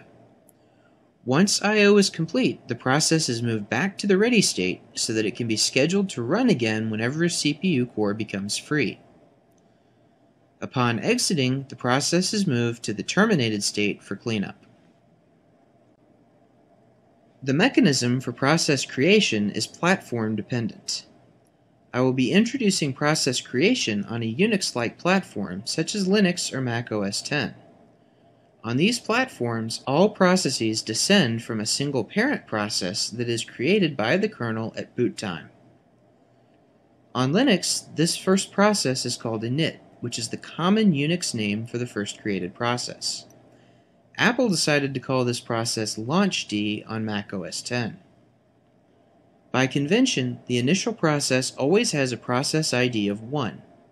The initial process must also remain alive for the entire time the system is up and running, otherwise the whole computer crashes with a kernel panic. The init or launchd process is started by the kernel at boot time. Every other process on the system is a child of this special process. Child processes on Unix are created by forking a parent process. The parent process makes a system call named fork, which makes a copy of the parent process. This copy, which is initially a clone of the parent, is called the child process. It is up to the parent process to determine what, if any, resources it will share with the child process. By default, the parent process shares any open file descriptors, network connections, and other resources apart from the CPU and memory with the child. However, the program code can close or reassign resources in the child, making the child completely independent of the parent. Once a child process is forked, the child becomes an independent instance of the program, which can be scheduled to run in parallel with the parent. However, the parent process can be coded to wait on the child process to finish executing before the parent proceeds. Furthermore, the parent process is able to terminate the child process at any time. On some systems, termination of the parent process will terminate all child processes automatically. On other systems, child processes become orphan processes whenever the parent terminates. Unix-like systems, including Linux, have the ability to support both models. Any process, including a child process, has the ability to load a different program into its memory space. This loading is accomplished via the exec system call, which replaces the entire program code of the process with the program code from a different program. New programs on Unix-like systems are started by forking an existing program, then execing the new program in the child process. When multiple processes are executing on the same system, they have the ability to execute independently or share information between themselves. An independent process is completely separate from other processes in the system. Its execution is not affected by other processes, and it cannot affect other processes as long as the operating system is designed and implemented correctly. Alternatively, processes could share information between themselves and thereby affect each other. When this occurs, we say that the processes are cooperating. Cooperating processes may be used for a variety of reasons, including information sharing, implementing high-performance parallel computation, increasing the modularity of a program implementation, or simply for convenience when implementing certain designs.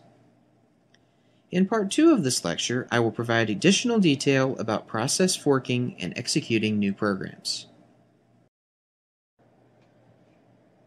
In this lecture, I will continue the discussion of processes by introducing the fork, exec, and wait system calls.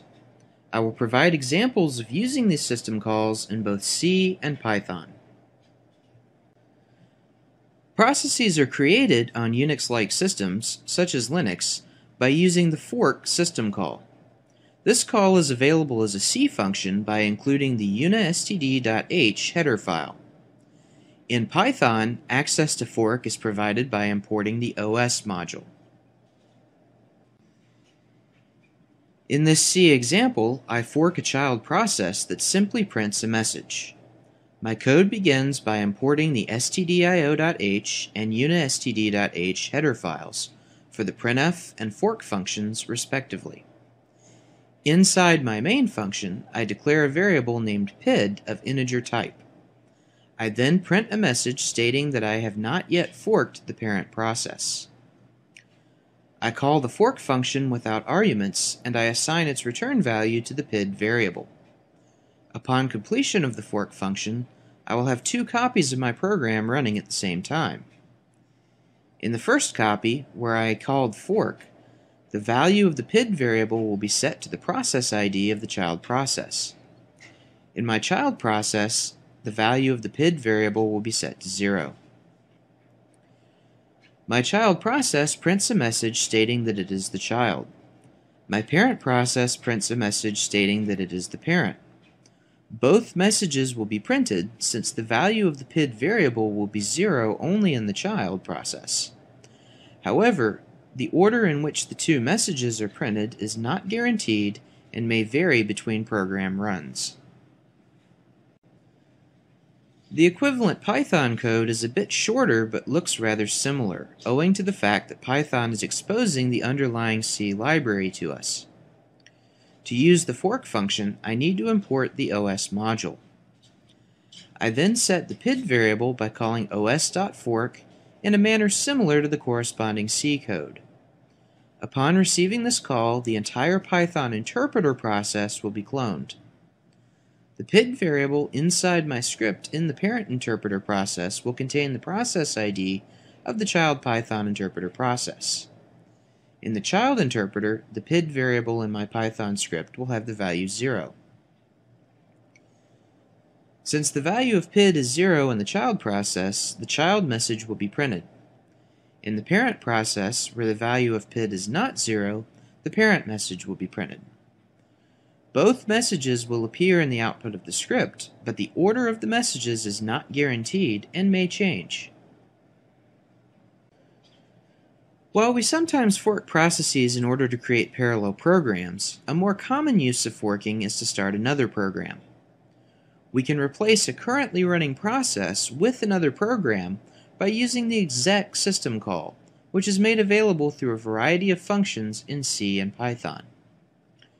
One important thing to remember about the exec system call is that it completely replaces the currently running program with the new program. A common error is to try to put program code after a call to exec in an attempt to perform some other operation after the external program is finished. However, any such code placed after the call to exec will never execute, since that code gets replaced with the rest of the original program.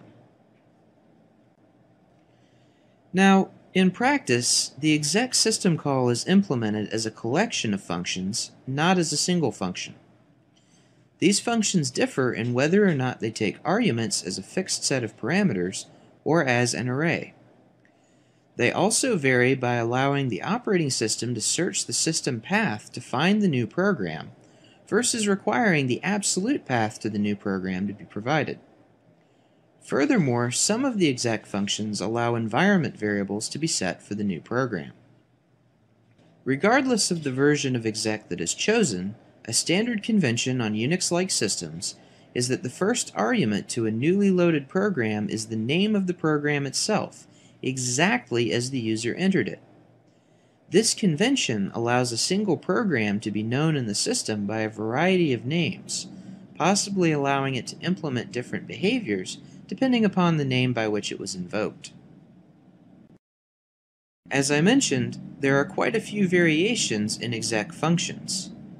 In the C programming language, versions with a lowercase l in the name take a fixed number of arguments, where the final argument is always a null pointer of character type. Alternatively, versions with a lowercase v in the name take a vector or array of arguments. If a lowercase p appears in the name, the operating system will search the system path to find the new program. Versions with a lowercase e allow environment variables to be modified. The corresponding Python versions of exec, available in the OS module, follow the same conventions with respect to the lettering. However, it is not necessary to pass a null pointer at the end of the L versions. Now, let's take a look at a simple C application that forks a child that execs the /bin/echo program installed on the system. Nothing has changed about the fork operation. The PID value returned to the child is always 0, while the value returned to the parent is always non-zero. However, in the child, we are now using execl to load the /bin/echo program. Notice that /bin/echo is both the name of the program and the first argument to the program. The message to be printed, hello, follows. Finally, we must terminate the parameter list with a null pointer, which needs to be cast to a character pointer type. When the child calls execl, its copy of the program code is completely replaced by the code for /bin/echo. Thus, the child never prints the final message in the program. The message is thus printed only once by the parent. The Python version of this code is shorter but otherwise similar. There is no need, nor is there any practical way, to pass a null pointer to os.execl at the end of the parameter list. As is the case with the C version of the code, only the parent prints the message at the bottom. The copy of the Python interpreter and script that was created by fork is completely replaced by the call to os.execl with the code for the /bin/echo program. Thus, the child is no longer executing the Python interpreter, and the final line of code is never run in the child. We have seen that we can execute another program using exec.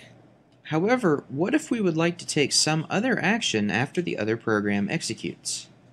In that case, we can use a version of the wait system call in the parent to wait for the child to terminate. Before moving to example code for wait, take a moment to note that, in some cases, the parent process may terminate before the child process. On a Linux system, termination of the parent before the child creates an orphan child process. Some programs are intentionally designed to create orphan processes. These programs are engineered to run in the background, performing various system services, and these are known as daemons or service processes.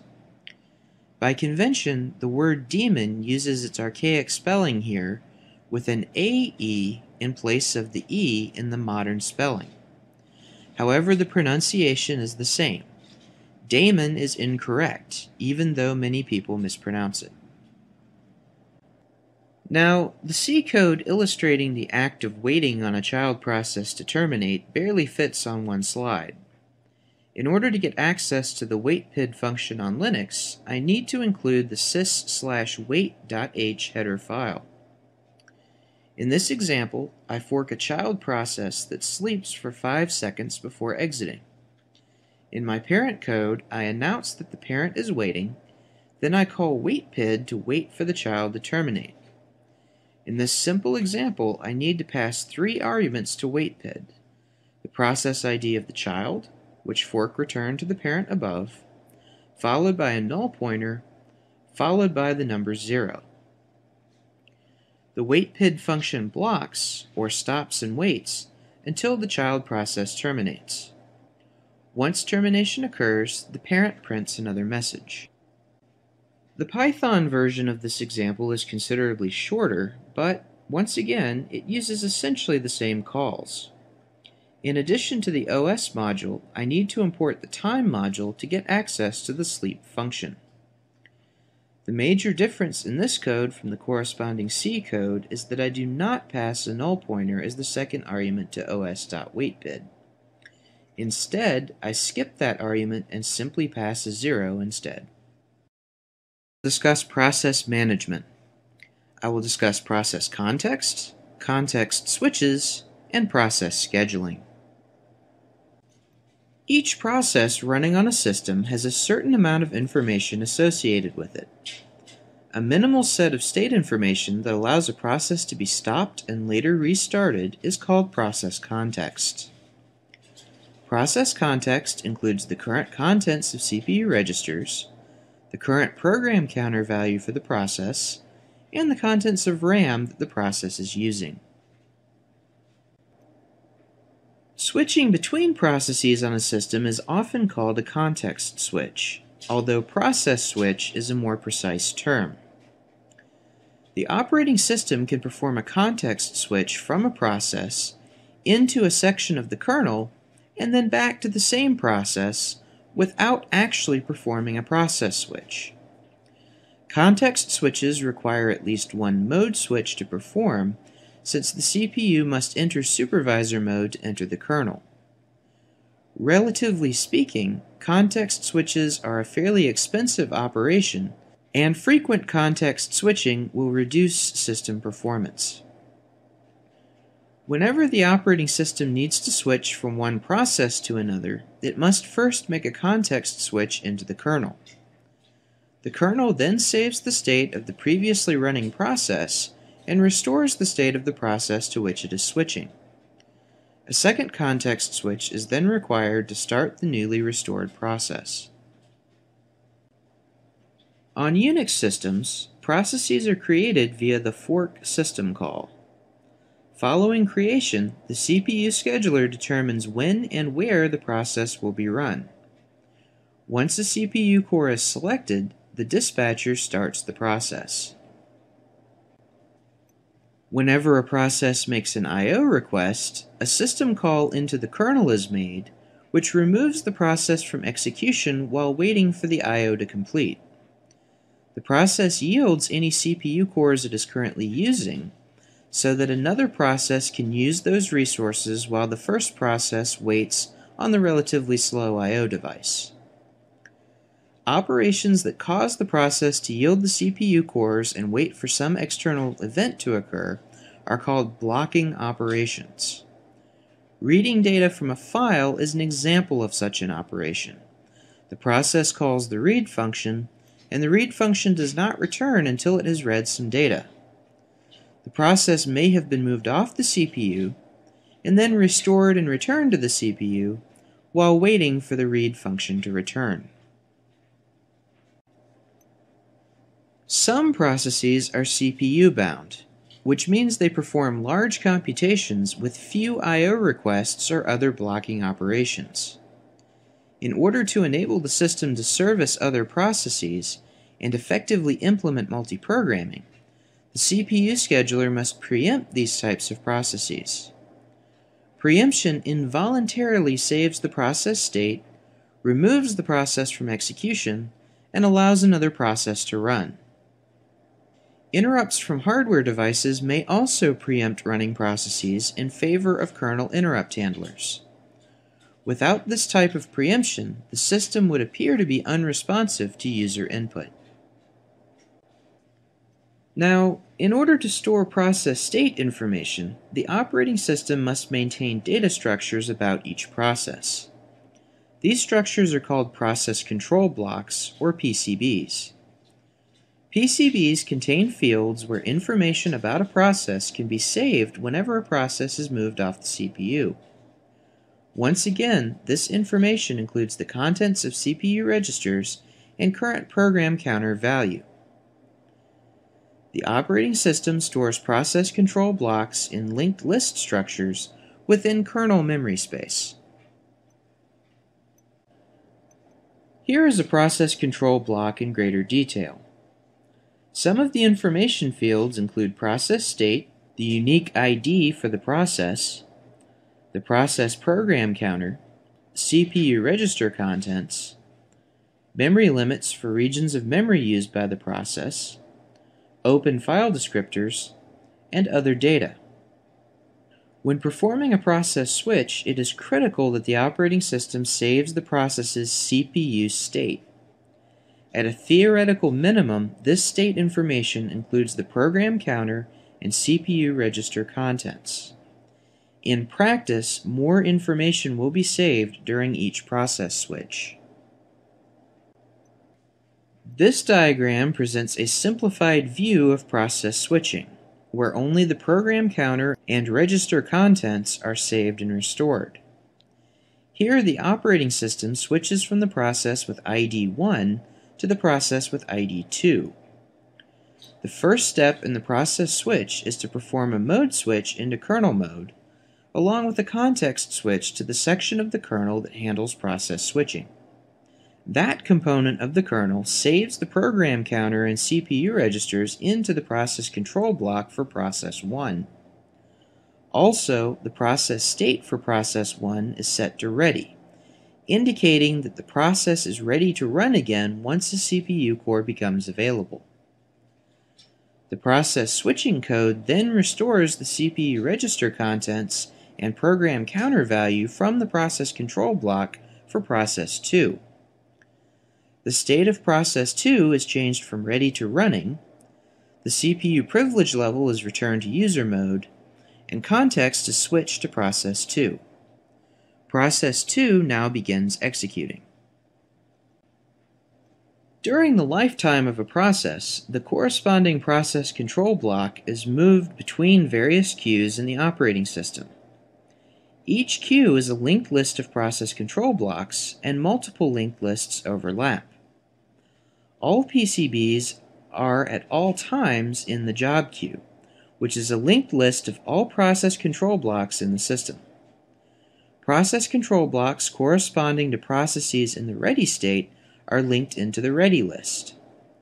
Processes waiting for device I/O have their PCBs linked into various different device queues. In this diagram, we can see the PCBs for 5 different processes. All PCBs are members of the job list, with list links depicted by the green arrows. 3 jobs are in the ready list, and 2 jobs are in a device queue waiting on I/O. The linked lists within each queue are represented by the dark blue arrows. Notice that the 2 linked lists for the queues overlap the linked list for the job list. Careful management of linked lists is a major requirement of operating system kernel code. Now I'd like to shift focus for a moment to mention scheduling, since it is closely related to the linked list management. In operating systems theory, we typically divide scheduling into 3 types: job scheduling, midterm scheduling, and CPU scheduling. Job or long-term scheduling refers to the selection of processes to place into the ready state. This type of scheduler has a long interval, typically on the order of seconds to minutes. One of the clearest examples of job scheduling on modern systems occurs on high-performance computational clusters, on which users submit jobs that may require hours to be scheduled and execute. Midterm scheduling refers to the swapping of inactive processes out to disk and restoring swapped processes from disk. Many of these tasks are now part of the virtual memory subsystem. CPU scheduling, or short-term scheduling, refers to the selection of processes from the ready list to run on CPU cores. This type of scheduling will be the subject of future lectures. One important operating system component related to short-term scheduling is the dispatcher, which receives a process control block from the short-term scheduler and restores the context of the process. The dispatcher also completes the context switch to the process by performing a mode switch into user mode and jumping to the instruction address specified by the newly restored program counter.